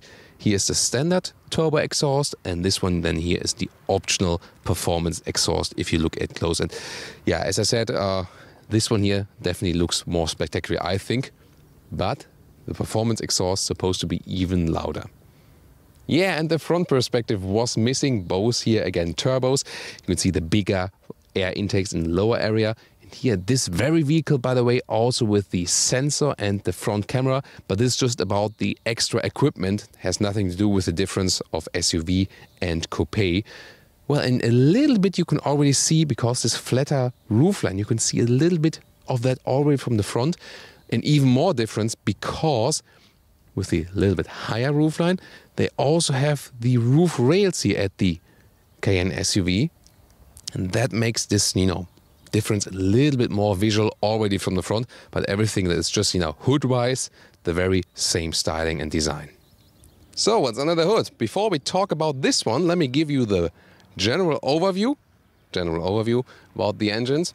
So for the Coupé here, the same as for the Cayenne SUV, a 3-liter V6 single turbo with 340 horsepower, 6 seconds is the acceleration figure, that's the entry engine. Based on that one, there will also be the plug-in hybrid. I can already announce it to you right now. So the same also for the Coupé. A very interesting one, because we had about 2 liters less of consumption for the hybrid, 9 liters about. The other engines, about 11 liters on 100 kilometers. Very interesting. And then there is the 2.9 liter V6 bi-turbo with 440 horsepower. Second less in acceleration, about 5 seconds. And then ta-da, the one we have here right now, the 4-liter V8 turbo. So the turbo with the turbo.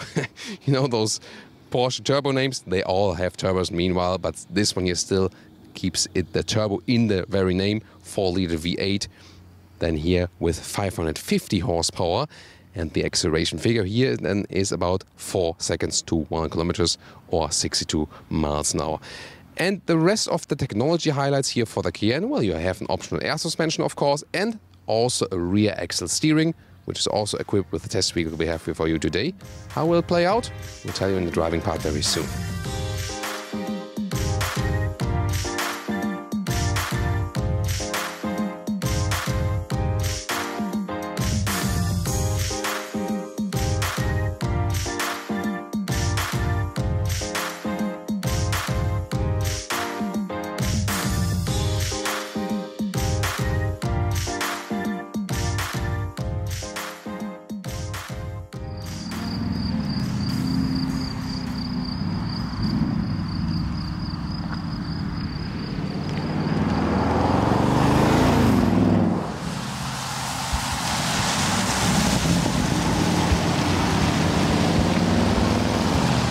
This is the car key, a little bit slimmer than we used to know it for the Cayenne, but it's the same for the SUV and for the Coupé. Keyless entry is also available. Put your hand right there to close it or inside to open it. This car is also equipped with the option of the soft close. Magic. Well, you can live without it for sure. Then inside of the doors, everything is wrapped tightly, as we know from the Porsche design. Here we got some aluminum, brushed aluminum inserts. Also reasonable space at the inside of the doors. And what I like with this platform, here we got the Cayenne Turbo entry badge. You can see this even entry sill from the entry badge to the floor mat. Same for the platform brothers, the Volkswagen Touareg and the Audi Q7 and the Q8. and it's just a nice entry to the vehicle.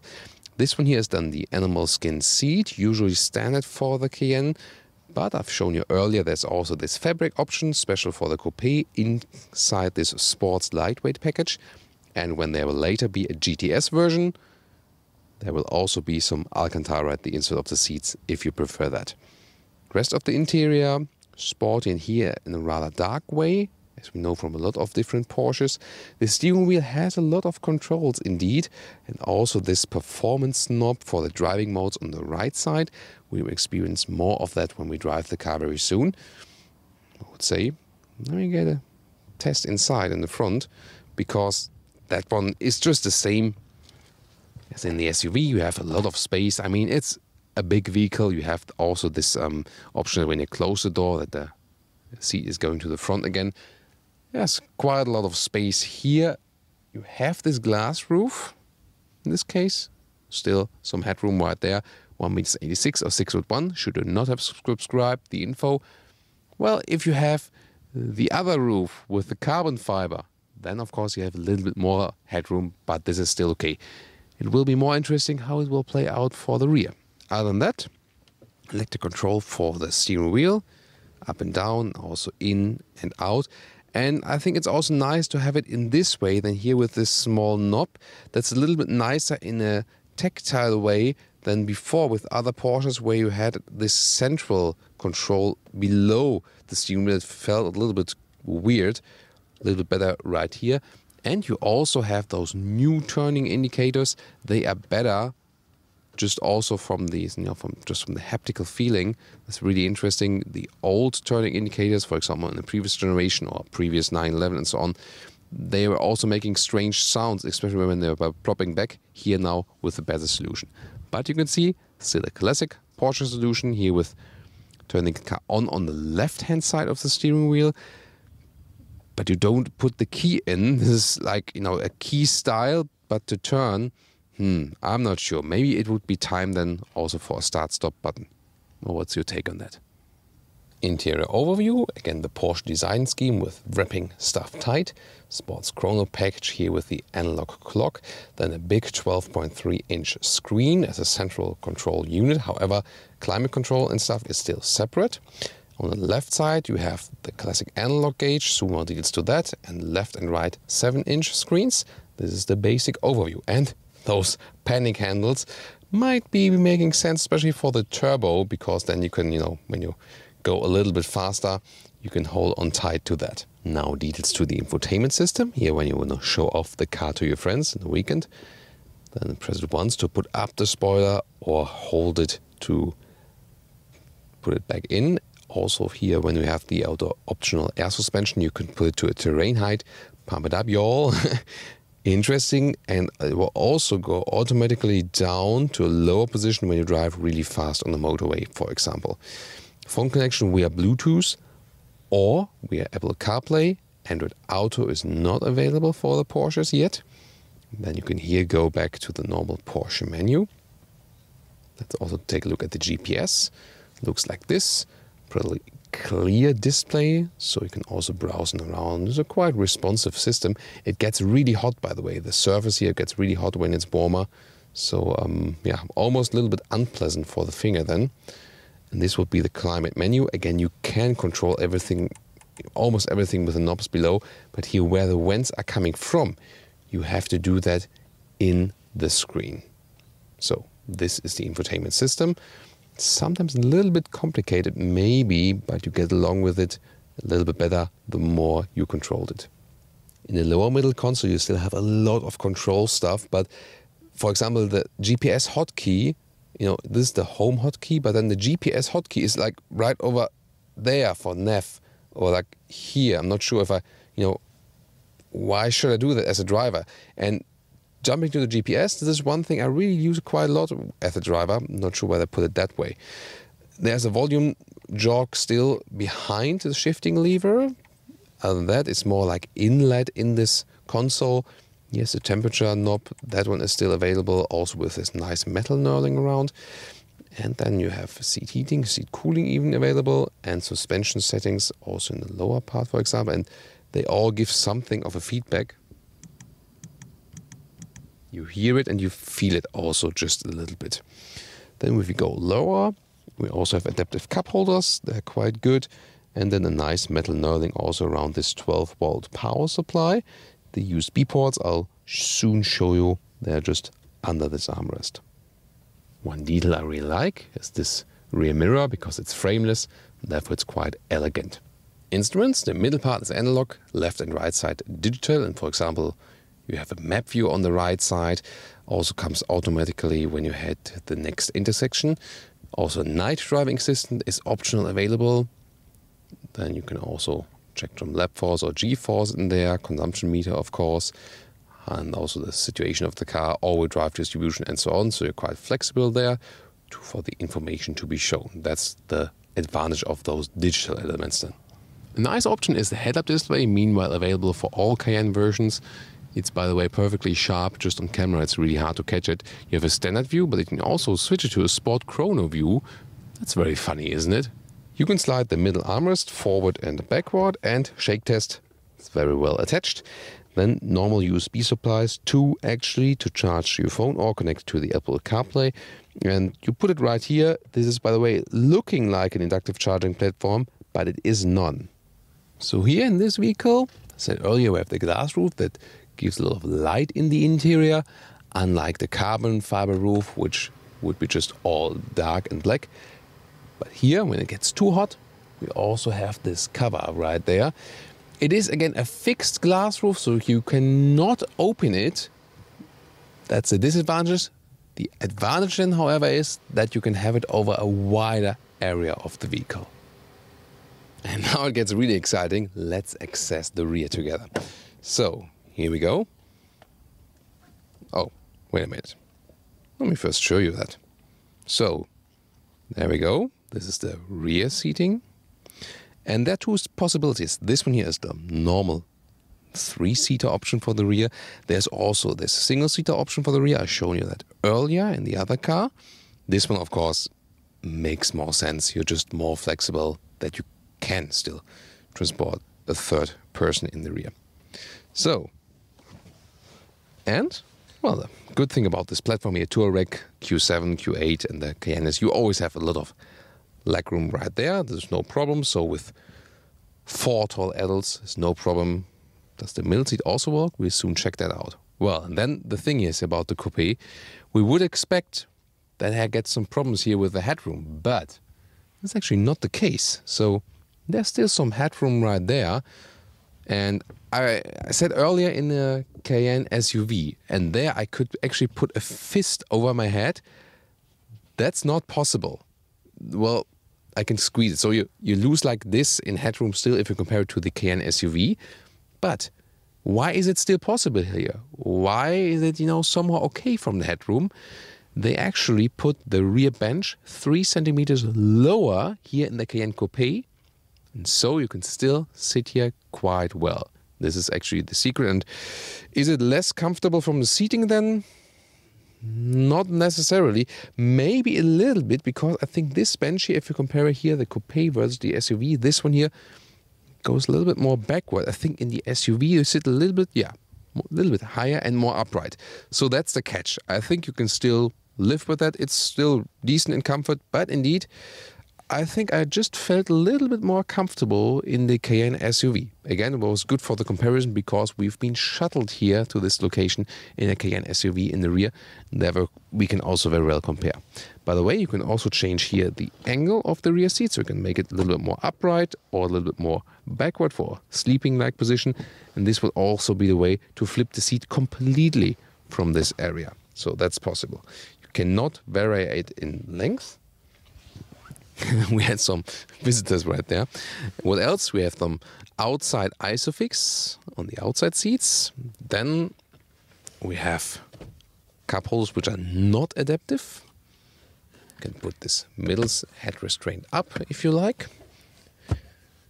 Well, can I sit here on the middle part? Of course, there's this big all-wheel drive tunnel, so I have to put my feet next to it. And this is actually quite okay. Of course, it gets a little bit close in here with the head, but yeah, I mean, for shorter trips or so, it's okay. So you can also use this car with 4 adults. And last but not least, and we have to turn on the power for that, because here in the rear we have 2 more USB supplies, another 12-volt power supply, and then there's a separate climate unit if you want, also with seat cooling and seat heating. Oh, and an interesting feature, by the way, it's also an option, are those shades for the rear passengers, electronic. They can only be controlled when the engine is literally running, by the way. Hey, there we go. Shade up, shade down, shade up, shade down. So, what about the trunk right here? Let's open it. And this is 625 liters up to 1,540. That's 150 liters less than with the Cayenne SUV. Of course, the biggest limitation is the height right here, but I think, you know, you can still live with it. I can also show you that here with the backpack. Well, you have to put here. Here it would not be possible. Here then it's okay. Also, you know, to fit it with this cover right there. So you can still live with it. Of course, you lose some height if you compare it to the original Cayenne version. I can also show that in the measurements, because here the lowest position would be about 40 centimeters. That's still somewhat okay. And here then you get a little bit higher to the cover of about 50 centimeters. In length, the normal length here is just about 1 meter. And also in width a little bit more than 1 meter. You can also lift this one right here. You can see the replacement tire would also fit. Here, if you have the air suspension, you can also lower the vehicle a little bit to easy the loading. And on the left side, by the way, there's also, surprise, surprise, surprise, CD changer. Very interesting. Haven't seen that recently in the trunk of the vehicle, but you know, where else I want to put it. 12-volt power supply is also available right here, by the way. And now, well, to flip the seats, I really have to go around and use those levers I've shown you earlier. Then push them down. Well, it, you know, always takes some time, and I have to go around to the other side. And here we go. So, and that's now, let me just access it here. And when the seat would be as I would be driving, as tall person, this one is here then the maximum setup of 1,540 liters. So here we go. Listen to my driver's seat, about 1 meters and 80 in length. You might ask yourself, why is this liter figure from those coupe versions and, you know, the high versions, why don't they differ them more? Because the liter figures are actually really measured not up till the top roof of the vehicle, but just under the closed cover. And that's the reason why those coupe versions, for example, or other sportier versions of the same vehicle don't vary that much in a liter figure. But if you, of course, load it up to the ceiling, then the original, you know, hatch or SUV versions are, of course, a little bit better even in the luggage performance. You know, yeah, what do you lose overall with the Cayenne Coupe here? Not too much. Of course, it's a little bit less practical, but I think, you know, in a region where you can still say you can easily live with that. And for a direct interior comparison, this one here is the Cayenne SUV in the front without any special roof, just a normal roof. And that leaves plenty of headroom right here in the front. Then again here our Cayenne Coupe, little bit less definitely, because, you know, overall flatter roof, and also with the glass roof. The glass roof has in the front even a little bit less headroom than the carbon roof, because this one here has this shade, and therefore they need to drop a little bit in height because you can apply the shade, but still, you know, somewhat reasonable also for taller people will fit in the front. And here again, the Cayenne SUV. First of all, you can slide the bench forward and backward. That's very important, maybe for you. And then headroom, again, with no panoramic roof. This one here has plenty of headroom. And I definitely sit higher. In the legroom, there's no difference, actually. That's totally the same. But, you know, you sit a little bit higher. It's a little bit more comfortable, I think. And here again, Cayenne Coupe with the glass roof. And you see, it's definitely closer here with the headroom, but still fits with 1,86 m or 6'1". And then, yeah, because the bench is a little bit lower and it falls a little bit more backward, you feel a little bit more, it's a little bit less comfortable, I think, from a seating position, but still, decent comfort overall, just if you take the direct comparison. And you cannot slide the bench forward and backward because they put it a little bit lower, then it doesn't exactly fit with the mechanism to slide it back and forth they had in the SUV. Short agile performance part, and we go to Sport Plus here to show you the launch control. It's a little bit uphill, and by the way, there's more than 50 allowed here, so that's just what the system's showing at the moment. Let's go.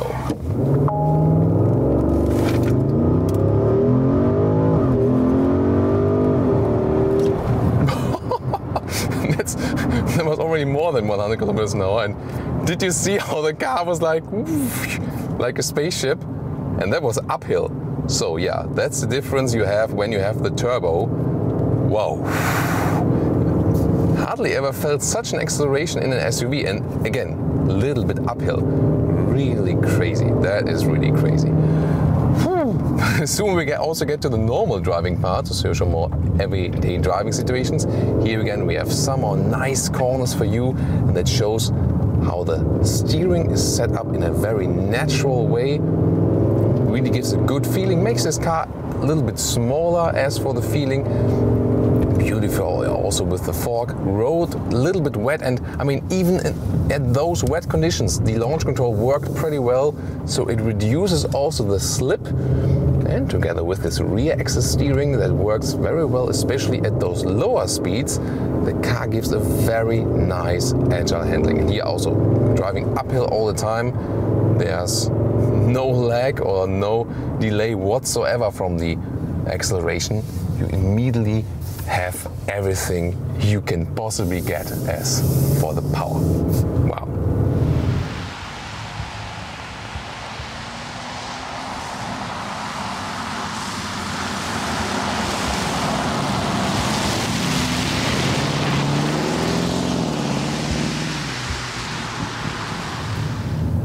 Thomas's driving lounge with the Porsche Cayenne Turbo Coupé, with the Porsche Cayenne Coupé Turbo, however you want to take it. And of course you can somewhat start it silently, but the turbo will always be a little bit louder. Then again we have this performance exhaust right there. Here's another one in lava orange coming towards us. But with this turbo, you always have the sport mode, sports plus mode. If I would be evil right now, next to the old lady, I would press the throttle and maybe cause a heart attack, but I won't do that. But that's the thing of this car. Here when I'm in a neighborhood, you can leave it in the normal driving mode and be somewhat silent, that's still okay. As soon as you get out of the village, then you can let it fly a little bit more. There's also this rear axle steering built in here, and that means I have more agility when I'm driving at slower speed, because then the rear axle is going across, so that reduces the turning circle, for example, really helpful. At higher speeds, the rear axle goes, or the rear wheels go in the same direction as the front wheels to increase the stability. Especially when you park in and out and stuff, it's a really useful option. This vehicle is also equipped with the air suspension, together with 22-inch wheels. As long as the road is good, that's really fine. Also, the air suspension evens out the effect of stiff, big wheels. However, if you want a little bit more comfort, you would stick with smaller wheels. And of course, you have a little bit more tire buffer. And then together with the air suspension, you have a quite nice ride. So this car can also be comfortable. You have this upright seating position and somewhat, a normal big SUV seating position. So you can compare it also to the sister models, to the Volkswagen Touareg and also the Audi Q7, Audi Q8. Indeed, all of those models feel somewhat similar. The Cayenne then has this sportier touch.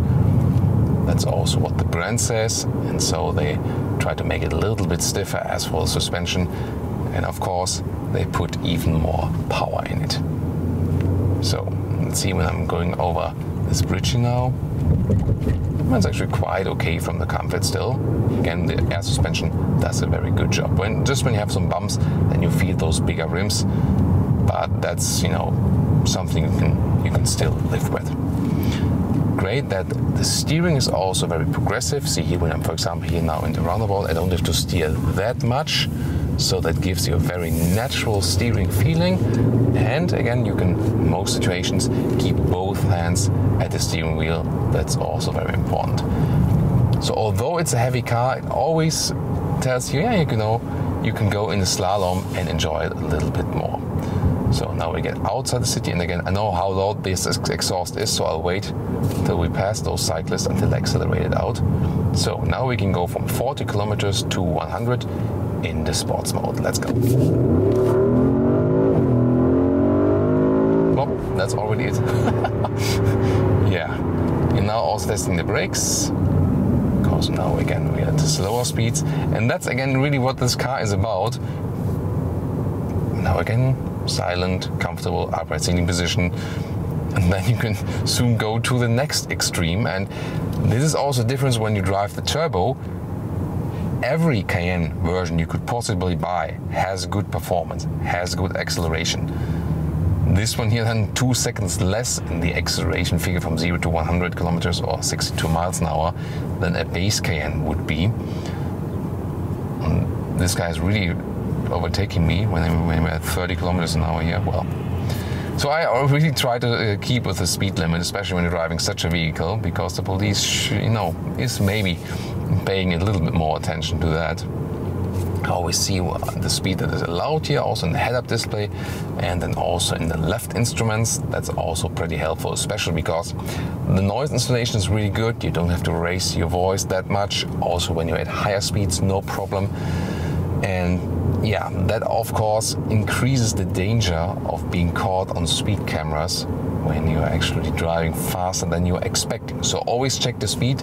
Again, it's a very silent vehicle when you let it roll, and when you're just listening to this very good noise dampening, then of course this loud exhaust when you really approach it.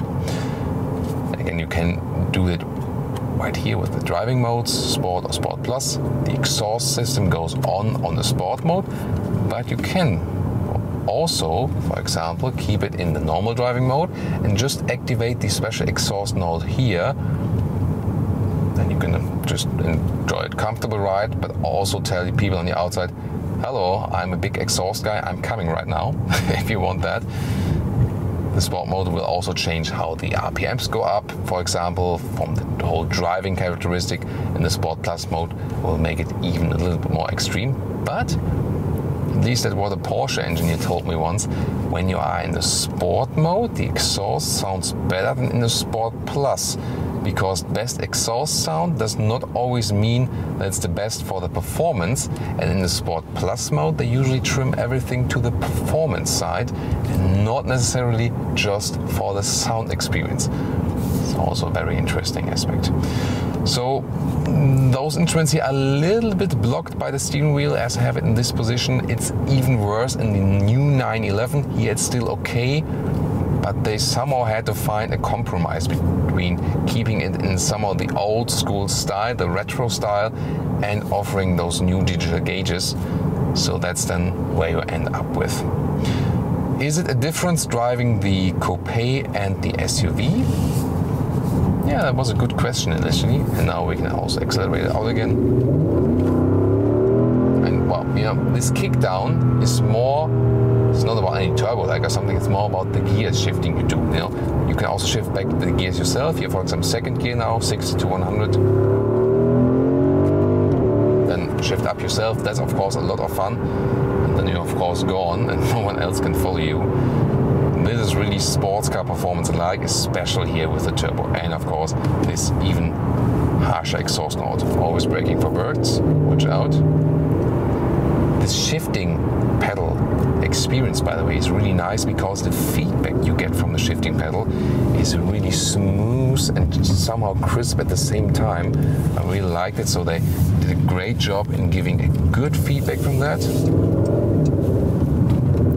And look at how agile the car is. Here, well, we can also overtake.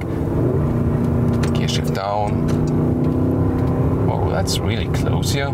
So you see the car is somewhat, yeah, better not do that right here. Yeah, that's the problem of the bigger SUV. Maybe a Macan would have fitted there better, but don't want to scratch that paint here off the vehicle. So shifting back yourself is always a lot of fun. That's pretty cool. Stop sign. I think that after that we have another chance to overtake. Here, by the way, driving in the Steiermark region today, and that's a special region in Austria. And they have some great pumpkin seed oil here. I really enjoy that always, you know, over a salad or something when I'm here. And of course they have some beautiful vineyard landscape. That's also what the region is famous for. So very beautiful one, and quite often also with a very nice weather. That's why the wine is growing here in, you know, in such a shape. So we will always enjoy a very good wine here too. Now it's overtaking time.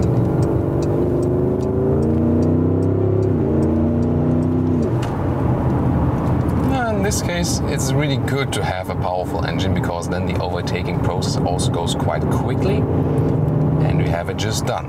That's pretty cool. This acceleration is of course so seamless.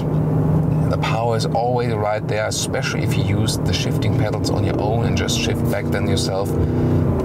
Yeah, I mean, this is of course a difference to the base engines and also even to a 2.9 liter V6. But in most of the situations you might experience in your everyday driving life, it's really hard to use all this power. Maybe in Germany when you have like open space motorway or something, but most of the time you will be still somewhat limited and not be able to floor it all out.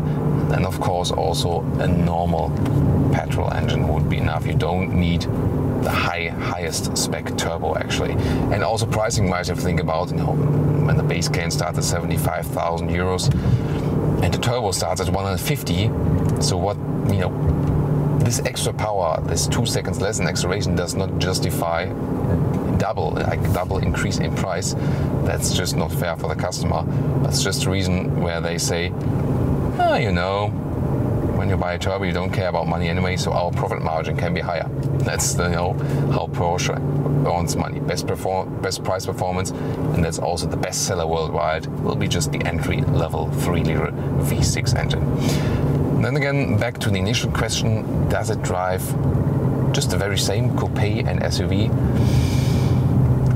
It's maybe like the question between Audi A7 and Audi A6.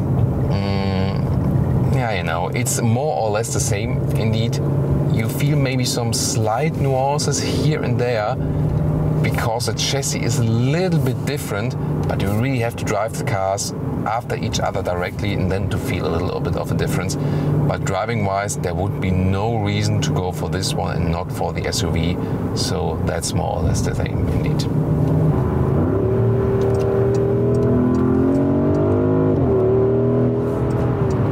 So now we go to the nice countryside roads here too. Yeah, I mean, this acceleration is just beyond any limit. But again, you always need the roads where you really are able to floor it all out. But sound-wise, pretty nice. However, I think, you know, it's not very low sonorous frequency. It also indeed has this, you know, high frequency turbo sound. Or what's your take on that?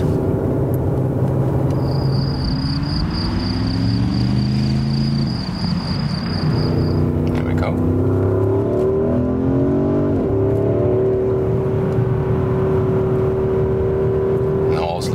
Silent it is from the noise insulation still. Of course, how loud it is from the exhaust. I really enjoy shifting back myself here. Oh, now in this area, like, you know, now we also have probably some echo outside. Let's listen. Oh, yep. Always brake for birds. Now listen.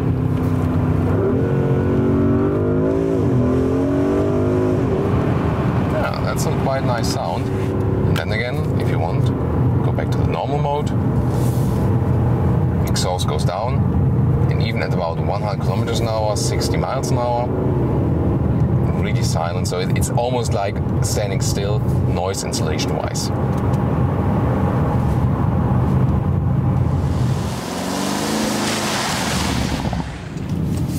Now we'll just make a U-turn. I'll see about its turning circle, and that's really because of the rear axle suspension quite okay. Now the camera system with a very good resolution here, right there, fake drone view from above, then the main rear view camera, especially here in this drone view from the side cameras, which I mount at the side mirrors, really good resolution. You can very well see where you're actually steering your vehicle. Oh, we can see that the wing is still up. So again, this rear axle steering, one of the best options that's available for this vehicle, I think, because it makes it so much more flexible and very well to use it than in your everyday driving life. And you know, at some point we're in Austria today, so there are no autobahns where we could float out like 200 kilometers or something. So we stay, you know, at like mid-speed levels here. Of course, that's not the primary region for this turbo, but the acceleration was quite nice and also sound-wise. So we'll say goodbye from this today's driving part with another acceleration here in the woods. You can enjoy the sound once more and this acceleration together with us.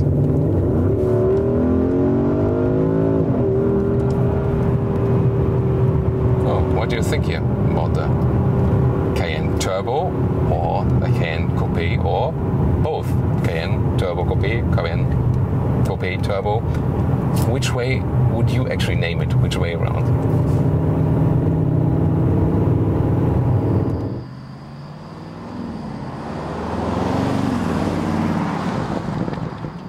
And before we get to our final conclusion, what is the consumption conclusion for today? Well, of course, if you really hammer it, then it goes like way beyond, more like, you know, towards like 17, 18 liters or something. But if you want to drive this car more economically and just, you know, like steady motorway speed or so and not push really, then that's quite astonishing, scores the same consumption figure than the 3-liter V6 and the 2.9-liter V6 bi-turbo. So this one here with the turbo also as a like normal minimum consumption, normal driving, 11 liters on 1 kilometers. That's 21 mpg US or 26 mpg UK. That's somewhat okay, and one reason for that is bigger displacement, so then I can keep the car at a lower RPM and therefore also not that high consumption. And this V8 here also has a cylinder on demand technology. That means when just going rather steady, not so much acceleration, actually half of the cylinders are being shut down. So it really runs on 4 cylinders only then. And also interesting technology detail, it's not that like one side of the V is being shut down, the other one's running. It's like 2-2 each, so they still get like a harmonious distribution, so there's no extra rattling or vibrations or so. So they really keep it also still in a V-way, but then a V4. So obviously it worked, and it shows again that more displacement does not necessarily mean more consumption. You just have more consumption when you use all the power that you have available here.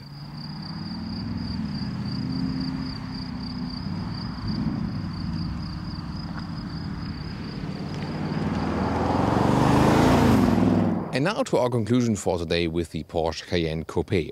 In this case also the Porsche Cayenne Turbo Coupé.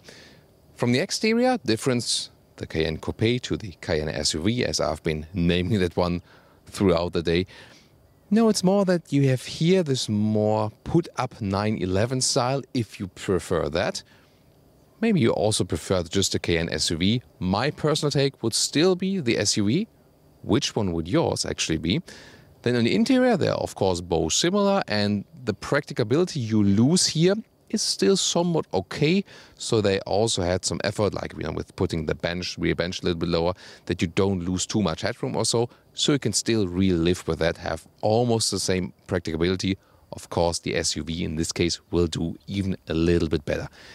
Driving-wise, they're also pretty equal. It is still a big SUV, but it's also a sporty one. And in this very segment here, the Porsche Cayenne still sets somewhat the benchmark of sporty riding.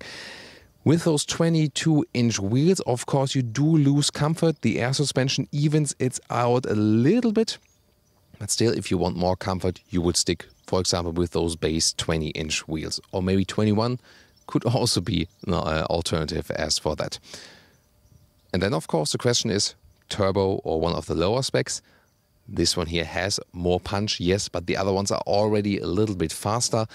You can actually get the same exhaust sound if you go for the same exhaust option. So that's also possible with the lower spec version. My tip would be also price performance wise, just go with the base V6. This one is also totally sufficient in power.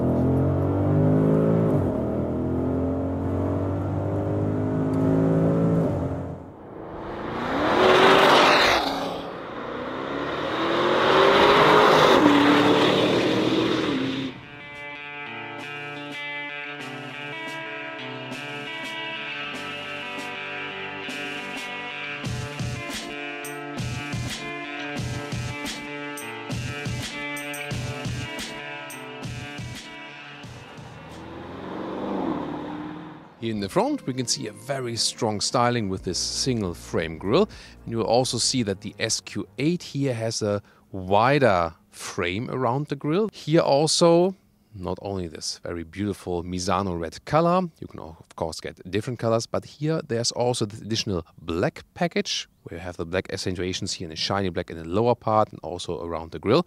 Headlamps start with LED as standard, also beautiful modern signature here you can see, and the SQ8 optional then with matrix LED. The length of the Q8 is 5 meters, 16'4" or 197 inches. And the difference is just that the Q7 is about 5 centimeters or 2 inches longer. They both share the very same wheelbase, it's just that the Q7 has a longer overhang in the rear and then also the option of a third seating row. A really cool shot with both here, parallel, right, in the side profile. You can see here the wheel arches, always in vehicle color for these sporty models. One slight difference here.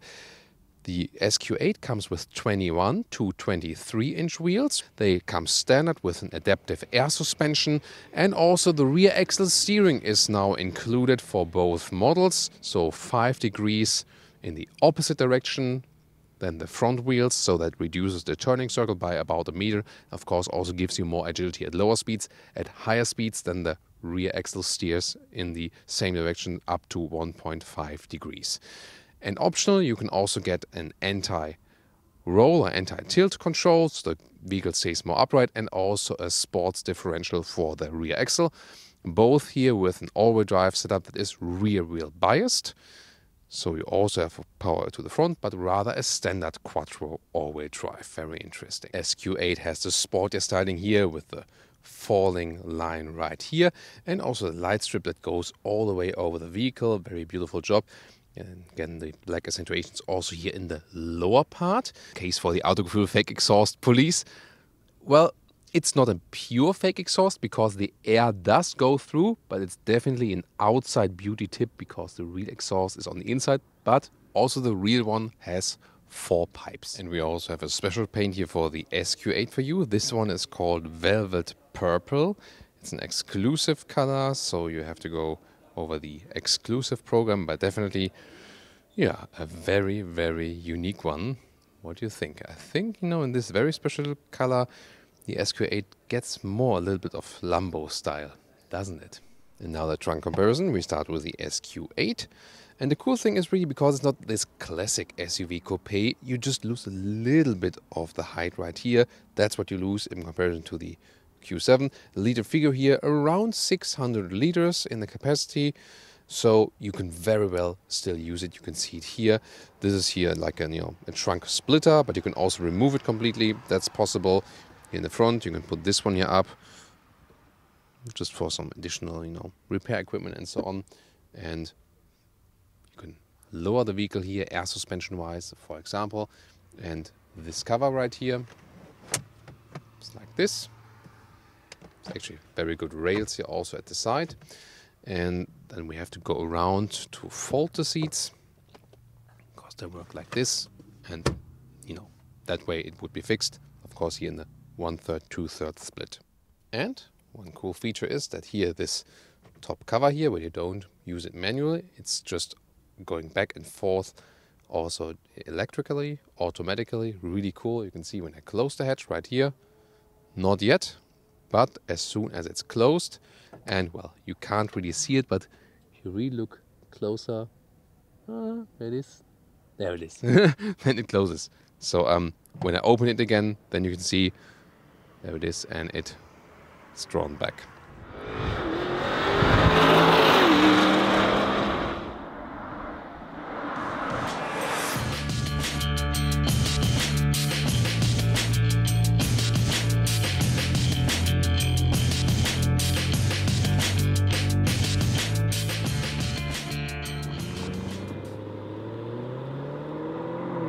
We start with the interior overview here today because SQ7, SQ8 is just the same right here. Horizontal stress, also then here with the vents. A lot of black piano lacquer use. However, here the styling elements in carbon fiber available here for the S models. Quattro logo will be illuminated at night with the ambient lighting. That's a very beautiful thing, definitely. The screen setup is as this: 12.3-inch digital instruments, 10.1-inch central screen and 8.6-inch screen like this for temperature control, but also for address input in combination to that. Soon more details to the screens. Steering wheel here with the perforation at the side, flat bottom, very good size for that. Shifting pedals here for the automatic gearbox, and here you control, for example, the view for the digital instruments. We'll show you that, and a manual volume knob. This is really cool, you know, so easy to control, straightforward design, and even though you have a lot of touch controls here, you will see it is easily reachable here also to control the temperature and so on. So for a touch solution, it's one of the best ones, I think. Then here in the lower middle console, black start engine, or start and stop engine button. This is also a sporty element. And at the sides, again, the carbon fiber structure. Yeah, here again, this is collecting a lot of fingerprints and so on. We have adaptive cup holders. This is also then the car key with an S logo. And further down the middle console, this armrest here can be put up just a little bit and like this. And then you have USB-C connectors here now too, but also an inductive charging port. However, I rather use the cable. Apple CarPlay you can use with the cable, but also wireless, Android Auto just with the cable. Audi does have one of the best virtual instruments here, boom boom, and with the RPMs. That's of course very cool to see. You can have the map in the middle part, small, or change the view to the map completely. This is of course one of the big advantages then of these digital instruments, because you are so flexible, especially then with the map view. And the head-up display with the current speed and assistance system information, and if you have a route set, for example, then you also see some GPS arrows. Now details to the screens right here. Good integration of the Apple CarPlay, and let's also listen to the optional 23-speaker B&O sound system. Wow, what a surround sound, awesome, reading very crystal clear. So yeah, this is really very cool, one of the best systems on the market, I think.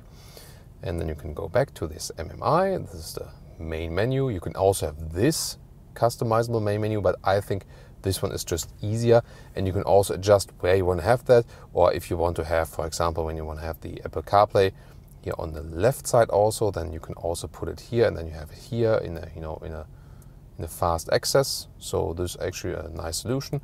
Or to the GPS, which has a good overview, and the CPU they use here for this infotainment system is also sufficient, that it's very responsive. So that is actually very, very well done. In the car settings right here, you can have the drive select, because the air suspension varies. For example, it goes down in dynamic mode, or you can also put it up a little bit. It also depends on the speed you're driving. When you drive faster, it automatically goes down, for example. Well, and then this upper and lower screen sometimes play together. It is standard. Here you have the vents control, like this here, the vents, and the temperatures right here. Or either slide it or click it. You can also use the voice command, however. Set temperature to 22 degrees. Let's see. Yeah, there it is. And then when you change it on the right side, for example, there's one trick to synchronize it. This is actually quite nice. I mean, I think here like this, you like this closing gesture, and then you have both sides synchronized again. So I think for, again, a touch-only solution, you can very well use that here. Why not? And then when you are in the GPS and want to have some address input, you can, again, either use the voice command, or it switches then here in the lower part to a keyboard, either like this, or especially while driving, here then, for example, you can just write Berlin or so, and then it's reacting on the top part. Now let's take a look at the differences. First of all, the door closing sound here, SQ8. Wow, nice sound, although we have the frameless windows, and sometimes there is not such a good door closing sound when there's frameless windows. This is of course an emotional feature, but great closing sound here. However, there's also the optional feature of the soft close. Magic. Yeah. But the thing is, when you have the soft close, then you also have this motor working against you when you suddenly open the door, for example. Then inside of the doors, straightforward design, then Alcantara used at the inside of the doors, nice job, and these carbon fiber inserts. You can very well use also these door pockets. And then the front dashboard design, as we said, is similar, SQ8 and SQ7. As for the seats, here the dark design, different colors available, and in Europe, for example, you would start with the sport seat with separated head restraint that also features Alcantara on the inside. We would recommend that. This is an optional, the Super Sport seat or the Sport Seat Plus, which has these integrated head restraint. This is a standard seat in the US. And sadly, this one only comes with animal skin spec, so they need some alternatives which are sportier and more sustainable in this case here. Other than that, the general seating comfort is quite good actually. And although the standard sport seat, if you are in the European market, would be a little bit more comfortable, this one then a little bit stiffer, just also from the surface. So, but still, considering for a sport seat, you still have a good long-term comfort. 1.86 m or 6'1", and it leaves plenty of headroom right here. You also have a panoramic roof as an option, then you would have less headroom, but still it would be totally sufficient. Steering wheel control is electric right here, and you can easily find a very nice seating position, definitely already here in the SQ8. Now to the rear of the SQ8. You can see here again the nice Alcantara design on the inside, and in this case we also have the electric shade here for the rear windows, but they are already tinted, so this would be like a double darkening then. You see you have a lot of space in the rear. There's a big middle tunnel, yes of course, and then there's also this additional climate unit here, in this case the 4-zone AC, which is quite a nice comfort feature. And this quilted structure here in the rear part as well, but it's not comfortable when you have a lot of contrast stitching here with the slick surfaces. Now let's get inside. Also very easy, and you have plenty of legroom here left. So, and both cars share the same wheelbase, so legroom is not really the issue. Yeah, and very comfortable here, more comfortable than in the big sedans or so on. And although this is here the SUV Coupé, there's still a lot of headroom left, and this is also an advantage if you compare it to a BMW X6 or the Mercedes GLE, because the Q8 is not such an SUV coupe as the other competitors, for example. So, and then you also have here, you can adjust the inclination right there, and also can move this bench forward, and then you have a little bit longer trunk, or backward again. So very flexible and very comfortable.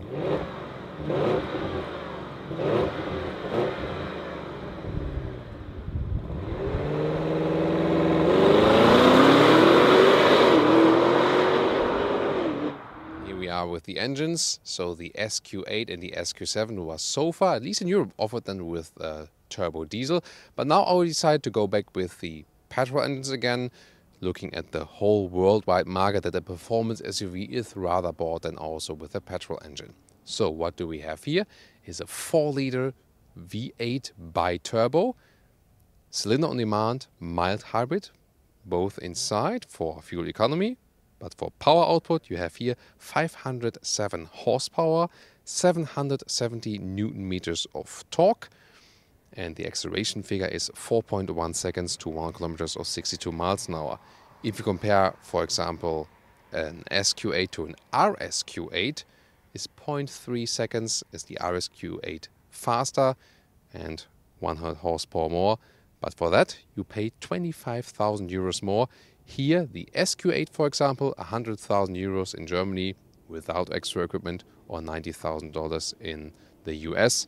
But of course, with these big Audi vehicles, usually you can easily add some 30k options to the base price.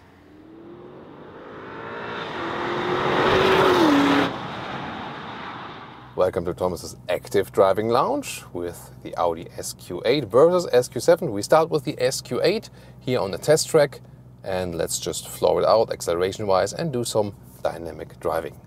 Let's go.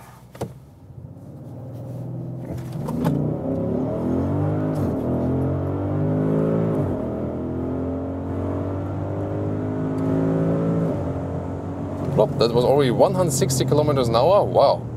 That was spectacular. You could already see like how the car is lifting up in the front. Really cool. It's of course a heavy SUV, but still for such a heavy SUV, good driving dynamics. We have the ESC Sport mode. Actually, we have the ESC Off mode, have we? So here we're about 50 kilometers an hour and see in the slalom. And yeah, this again, look how precise it is steering wise. Incredible. We just exit here. Wow. That was pretty cool. So very precise from the steering wheel. So there's no dead area here whatsoever. Every single command is being transported. Really amazing. The steering setup is one of the best there is, not only for SUVs but also for cars in general. Of course, here in these corners, when accelerating out, you feel it's a rear wheel bias from this all-wheel drive. So there's no understeering or something. But you definitely do feel the weight of this vehicle. It is a big SUV, so you cannot compare really to sports cars, yes, but we also have this anti-tilt or anti-roll control in here. So considering it's a high-built car, you see it's hardly leaning at all. It stays really, really upright. And by the way, we can also see the difference here. ESC Sport. That's the one step. So if we go to the slalom here in ESC Sport, let's see what the car is doing. So sometimes I feel that it's like there's some interference. Oh, one of these I got. So when I put it completely off, so I hold it, that's of course just for racetrack purposes. Then I can do a little bit more with the vehicle, and it just feels a little bit more loose. And there you also hear some tire squeaking. So yeah, subtle difference definitely, but interesting to experience it. And again, when I do some accelerating out of the corner here, like this, yeah, very smooth, very nice also sound-wise. So really amazing what this big SUV can do here. Difference to the RSQ8. The RSQ8 was even more screaming from the exhaust. Hardware-wise, it's difference on the front axle. So the front axle is a little bit crisper on the RSQ8. The hardware components then suspension-wise, they are actually quite the same. So yeah, this one is not as stiff suspension-wise, so a little bit softer. So we have, let's say a little bit smoother setup in comparison. So, but here, no matter what you want to do, it's very precise, as was deemed this one of the key features here. So RSQ8, not worth 25,000 euros more, definitely not. This one is already coming very close. But if you want it even sportier, even a little bit crisper and stiffer, then the RSQ8 would be fine. However, both SQ8 and RSQ8 still deliver a good comfort. We're here in the sports or the dynamic mode, and still we have a good comfort feeling. And even if you just drive it in the auto and in the comfort mode and so on, here, due to this optional anti-roll control, you see it's hardly shaking up. So even just in the comfort mode, it's very sporty. And at any time, you can just throw it out like this. Not so much sound feedback like in dynamic mode. Comparison here, dynamic mode. Yeah, I think that got quite clear. Also the RPMs are turned up higher and so on, shifting characteristics. are being changed. So very impressive what they've done here with this big SUV. So wow. And now to some street driving of the SQ8. So more relaxed manner, but yeah, what is relaxed in this vehicle? It can be, of course, at any time, but of course you can also, once again, at any time, tune it up. And you do not necessarily have to pick the drive mode. This is also a difference to the RSQ8, where you have the RS button at the steering wheel, which is quite cool, of course. But here you have to use this drive select, which is sometimes a little bit hard to do while driving. However, you can also use it just in the auto mode. And, you know, let's say, oh, you want to do like a fast acceleration now, like here 40 to 80 or 40 to 100, which you can do. Then you just use the shifting lever and switch from D to S shifting mode.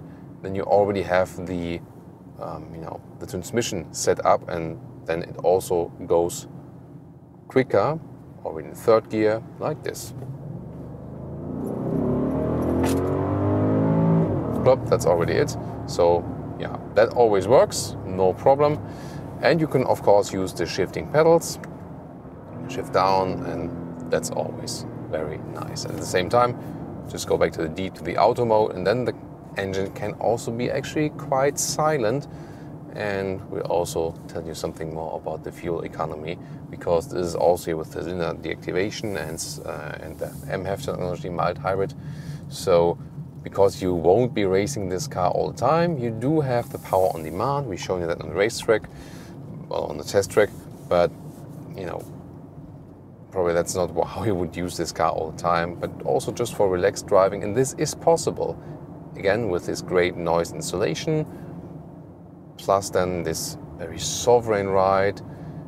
When you have a big engine, but let it run at lower RPMs, it also feels pretty relaxing. That's the thing, you know, so it's not necessarily that you only have the sporty use of that. Interesting, by the way, that the tires here of the SQ8 are always bigger indeed, not in the sense of wider, but in the sense of higher. So on the one hand, we have the 23-inch wheels here mounted. It's of course an option compared to the 22-inch we have on the SQ7. And you can also drive both cars with the same size. But here then, still they have more tire left, although we have the bigger alloy. And that's very interesting because on the one hand, this car feels a little bit sportier, mainly due to the bigger wheels. On the other hand, because they're also higher, you then have again more dampening from the rubber, which again ensures the comfort you still have with the bigger alloys. A little bit complicated maybe, but also interesting. So, you know, designers mainly took that decision because they just want to have a, you know, a bigger look, a more, you know, substantial look for the Q8 in general, and especially for the SQ8, whereas the Q7 or even the SQ7 is supposed to look a little bit more sporty, elegant still, you know. But I think that that really works. And I can just stress again, with this air suspension here, you still have some comfort even though we have 23-inch wheels, which is very, very rare. Of course, you do feel, you know, some stuff on the ground than here, but it's still very, very, very okay. If you want more comfort, you would leave it with the base wheel size each, then you have even more, you know, tire dampening there from the rubber.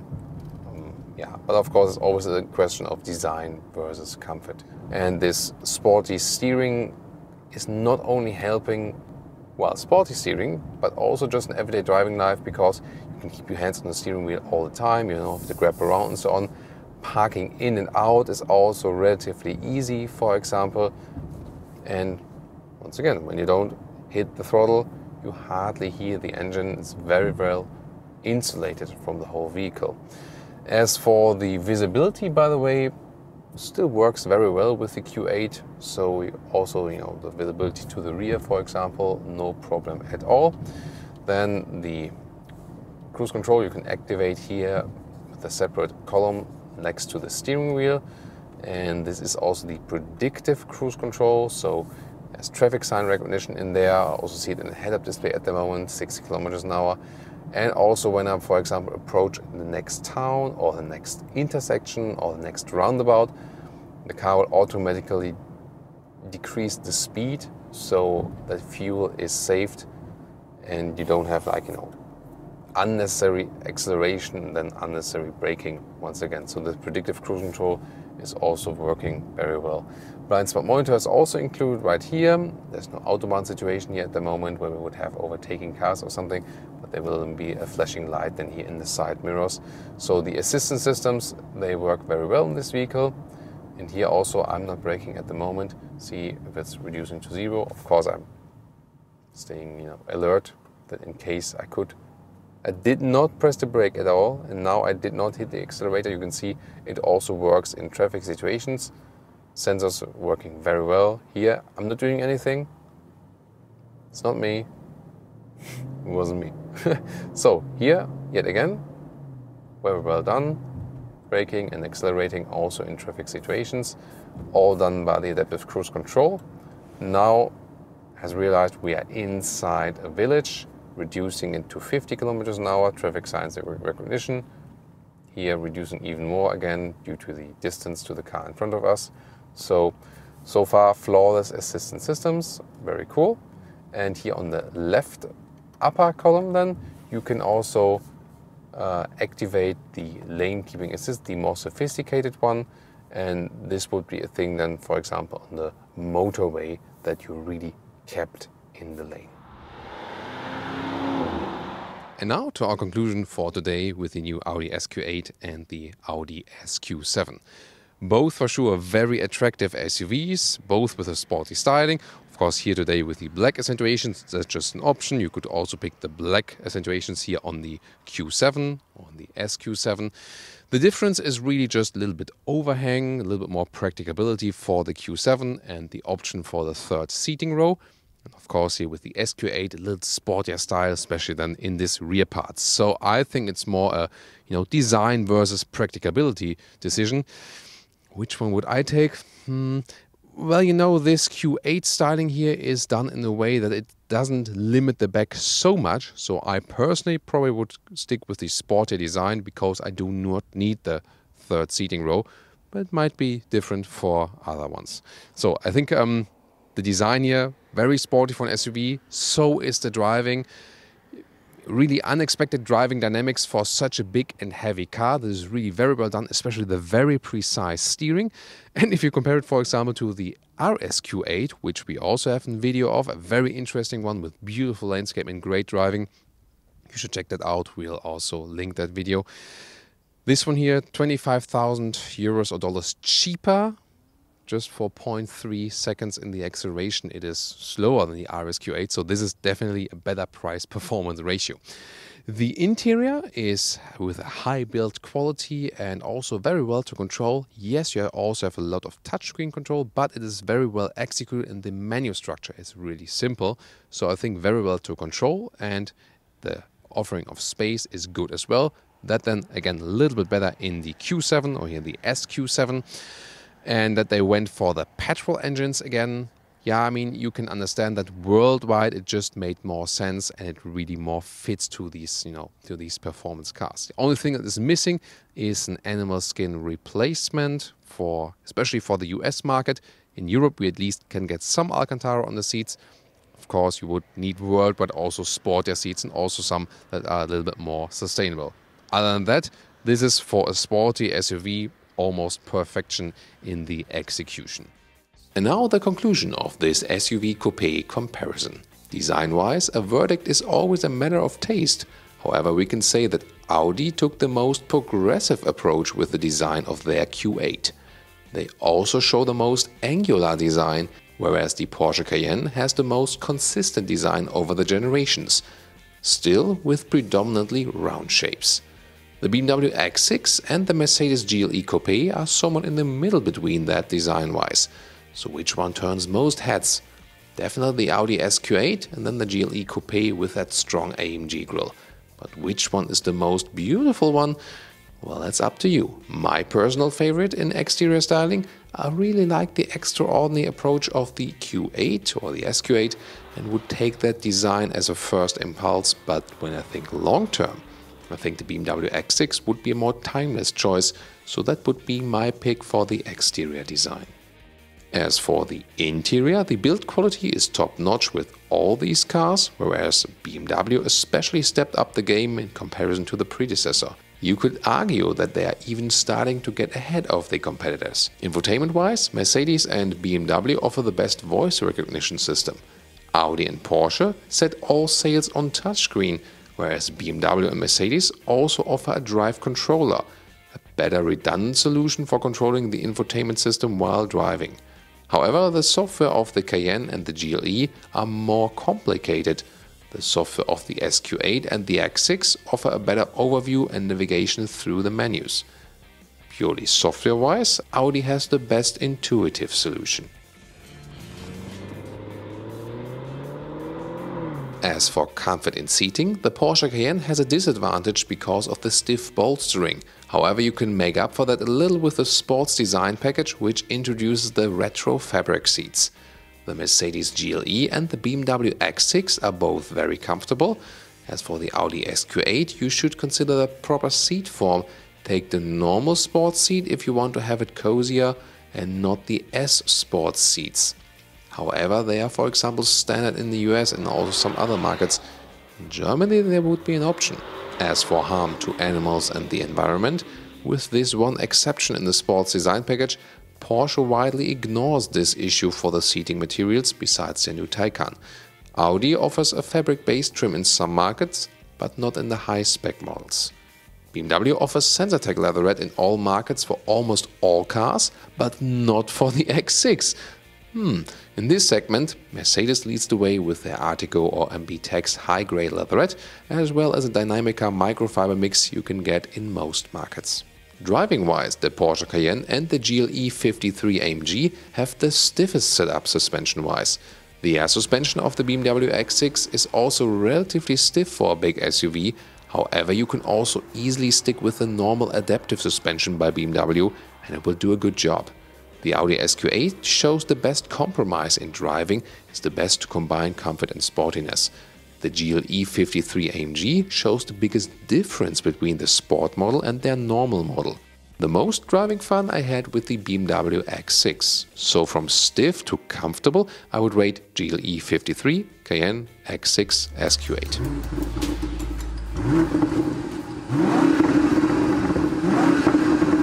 Engine-wise, only the GLE 53 AMG comes with a 6-cylinder, all others take the 8-cylinder approach. So the GLE 53 Coupé is the slowest in acceleration. The 8-cylinder SUVs are over a second quicker from 0 to 100 km or 62 miles an hour. X6, Cayenne and SQ8 only take about 4 seconds for that sprint. As for fuel economy, well, they're all pretty bad in that. Best choice here would be the BMW 6-cylinder from the X640i, so stepping down, if you want a more economical alternative. And Mercedes and Porsche do offer plug-in hybrids for the SUV coupés, Porsche even in a performance version.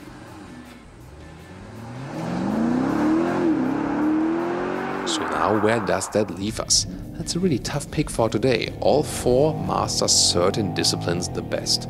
The Porsche comes with the sleek design of a put-up 911 and the very sporty handling and abundance of power. The retro fabric seats in the sport design package are pretty unique. However, the Cayenne is suspension-wise, together with the GLE 53 AMG, also the least comfortable one in this test. The Mercedes GLE 53 AMG Coupé is way stiffer than the non-AMG versions. It offers the best natural voice input with the MBUX infotainment system.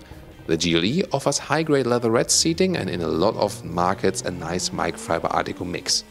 The Audi SQ8 shows the best compromise between sportiness and comfort. The driving is just flawless. As for the interior, the user interface is touch-only and very intuitive. Especially in high trims, Audi uses a lot of animals for the car. The BMW X6 has the most natural driving feeling without being too stiff. The adaptive suspension is so good that you don't have to pick an air suspension even. One flaw of the X6 is that it has limited legroom in the rear for a car of that size. Voice input is very good, The material quality is great, however they do not offer Sensitech from works for the X6. Maybe it is possible to make an individual order. So my verdict, SQ8 most striking on the outside, however I found the overall timeless and sporty elegant style of the X6 more pleasing long term. User interface is voice-wise the best with Mercedes and BMW, touch and menu structure-wise best with Audi. Seating comfort is the best with BMW and Mercedes. Seating material-wise, Mercedes leads it. The driving fun? Well, surely in all of the cars, no doubt. The Audi SQ8 is a great all-rounder. The X6 has the most natural driving feeling. GLE 53 and Cayenne are feeling the sportiest and stiffest. So, for me, if the dealer could get me an annual free seat for the X6, I'd be on board with the BMW X6 M50i. What would be your pick and why? Tell us in the comments.